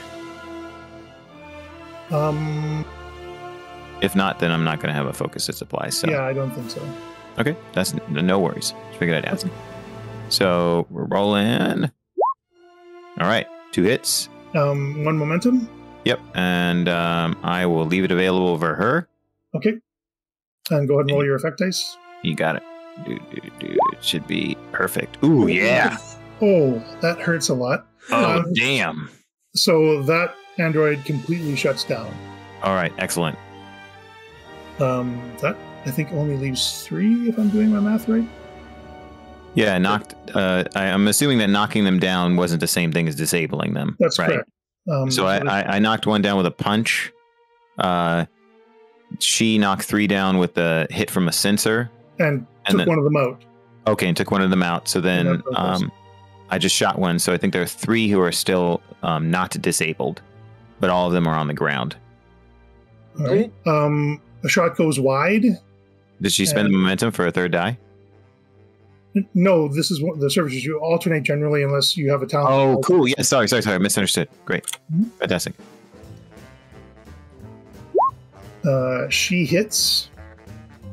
What's the effect dice for your phaser? What are you using for your phaser? 3. It's 3 plus dice. security. Yep, 3 plus security. So had a panic attack seeing 2 and 5 and go, oh no! Oh wait, no, we're playing Star Trek. Yeah, that's right.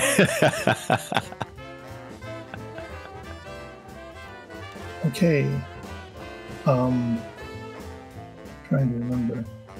It's isn't it 1 and 2 are 0? Yeah. 3 and 4 are 1. And 5 and 6 are effects. Yeah. So then what's 2? Oh, 5, I think 5 and 6 is 2. Let's see. Hold on. No, it's not there. Let me look. Challenge dice. Real quick. Challenge dice. Cool. Challenge dice result. 1, 2 are 1 and a 2. 3 and 4 is 0. Okay. 5 and 6 is a 1 plus effect. All right. So 2 is a 2. Oh, go ahead. Sorry. Yeah. So 1 effect and zeros. Yeah. So she tags 1. She tags 1. It takes some damage, non-lethal damage, but it's so much in the fight. Then it's their turn. I didn't realize I was so rusty on the combat side. Sorry, guys. No worries. I mean, so are we. Yeah, so say, when did we practice? In like a year. And so she does it all, eh? Okay, so complication. Forgot to charge your android. Boop. Yeah. So the first android misses. The second one misses poorly and manages to disable their weapon. So they are effectively unarmed now. They'll have to rearm themselves. Excellent. Okay, and it's the Queen's turn. No, we did the Queen already, so it's back to Captain Chuchula. Get shot. So you guys continue to move away. They're sort of giving chase, but not as like you're definitely like they weren't expecting a fight. Mm-hmm. So not only are you kicking their ass, you're also fleeing, and like none of this is making sense to them. So they're kind of half-assed following you, but they're not. It's easy enough for you guys to extend and escape at this point if you wish, unless you want to finish off the last two guys that are chasing you. I think finishing them off will help because then we don't have any known pursuers. Sure, go ahead. That's a good hit with a momentum. Yep. We're at 2 total, considering she hasn't used the one I left available to her. Oh, right, yeah. No worries. Oh, I got a roll challenge dice. Roll it. Dude. 2, 4. Yeah, that's enough to take that one out. All right, excellent. She'll use that extra momentum. Sweet. Ooh. 2 successes and a complication. I will take that complication as a threat. Cool. Sounds good. Craig, I need you to spend some of this threat at some point because it's starting terrifying me. I have a plan for it. Oh, I'm sure. Yeah. Oh, can you confirm something out of character? We found out where our stuff is, right? Mm-mm. Oh, okay. All right. 1 or 2, 3 and 4 is 0. 1, 2, 3, 4, 5, 6, 7. Yeah, that's enough to take out the last one. You guys are free and clear. As the last one goes down, she just kind of like I did some things. Why did I do those things?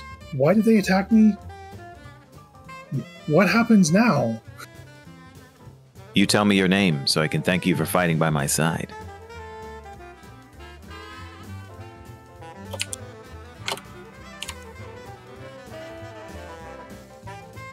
I'm looking. I am Ionis. Thank you, Ionis. Could have been Sappho. Yeah. Why did the servitors attack?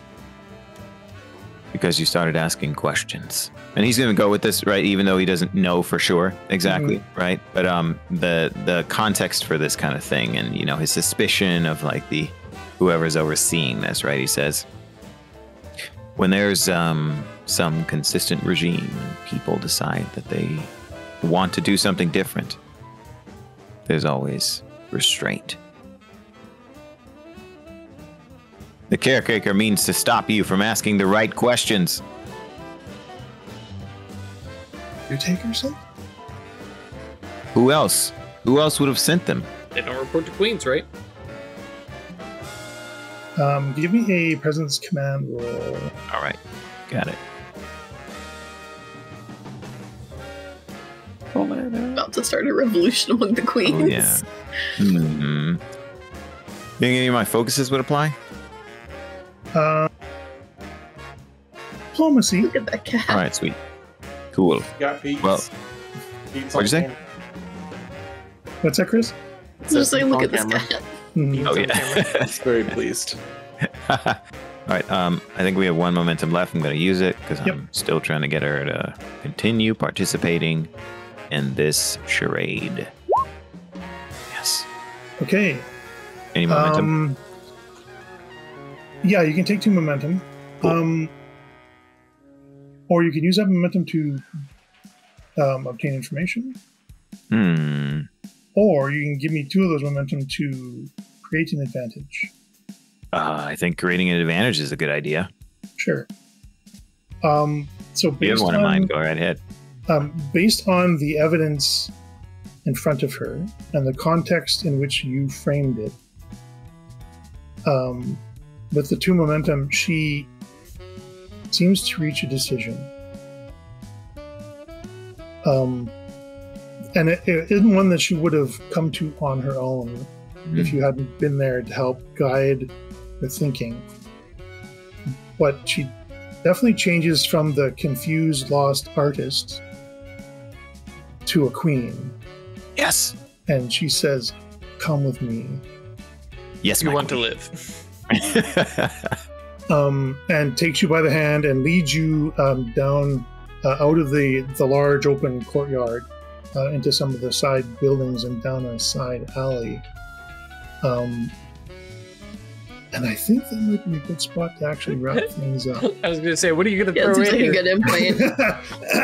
We see Captain Chuchalor is being dragged off into the city by his new friend, Hyannis, and Commander Kitniel has just won the loyalty of a dozen Nausicaans who are still in the prison facility, but he's trying to arrange for their release. We have Lieutenant Coleman is now re-entering the arena and going back to her role of combat scientist. It's like, I did want to... Mm-hmm. Like, I feel like in the arena is not the place to ask her questions. But I wanted to know... I want to get the chance to follow up with her about her diving into questions. Like how she started looking at things on her own. And we can fit that in. It's easy enough to you after you win a bout, because you're going to meet the queen after you win a bout. Then you get to go visit them. Yep. So yeah, you can actually have that conversation, sure. So you've just won a successful bout, and she's giving you the accolades that are due you for your performance. And how do you broach the subject of... So I know I kind of unglued your reality. How are you doing? How do you want to broach that subject?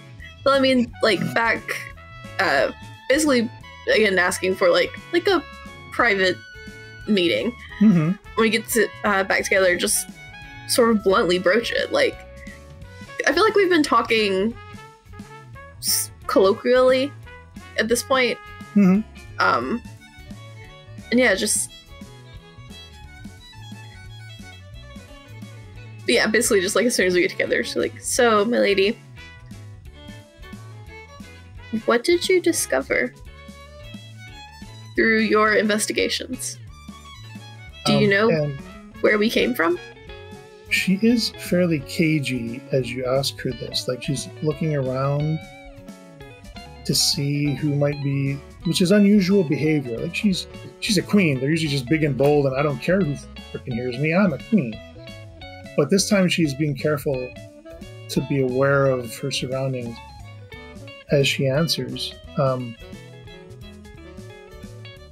there is no information that I have access to. I want to try to get, like, an actual physical paper and pen. Like, get your hands on them? Yeah, and try to write her a note, like, under the table. Because I know that they're watching. Right, but and I don't she know also if she could read my language is the problem. Yeah, and so that would be a bit of an issue as well. That might be something to handle next time then. But that would be something to dig into next time. So I think we'll pick it up next time, and we'll get through that conversation then. I think that's it for tonight. Unless anyone else wants to fit in something quick before we wrap. No, I think it's a good spot. Okay, thanks everybody for joining us once again on this hilarious little madcap adventure. Thank you to Roll20 for your sponsorship, and to our patrons. We love you guys a lot. Thank you very much for your support. It means a lot to us, helps us pay for our work and replace equipment and that kind of thing. Please, folks, if you're listening to this or watching this, wherever you do your podcast or on YouTube, join us on Discord at into.space, and you'll get where all these references and jokes in people's patron names come from. It's a great community and just a wonderful place to hang out. Lots of happy people. If you are so inclined, please feel free to support us on Patreon at staylucky.club. And I think that's it. We'll see you folks all next week. Bye. Join us next time for more bold action.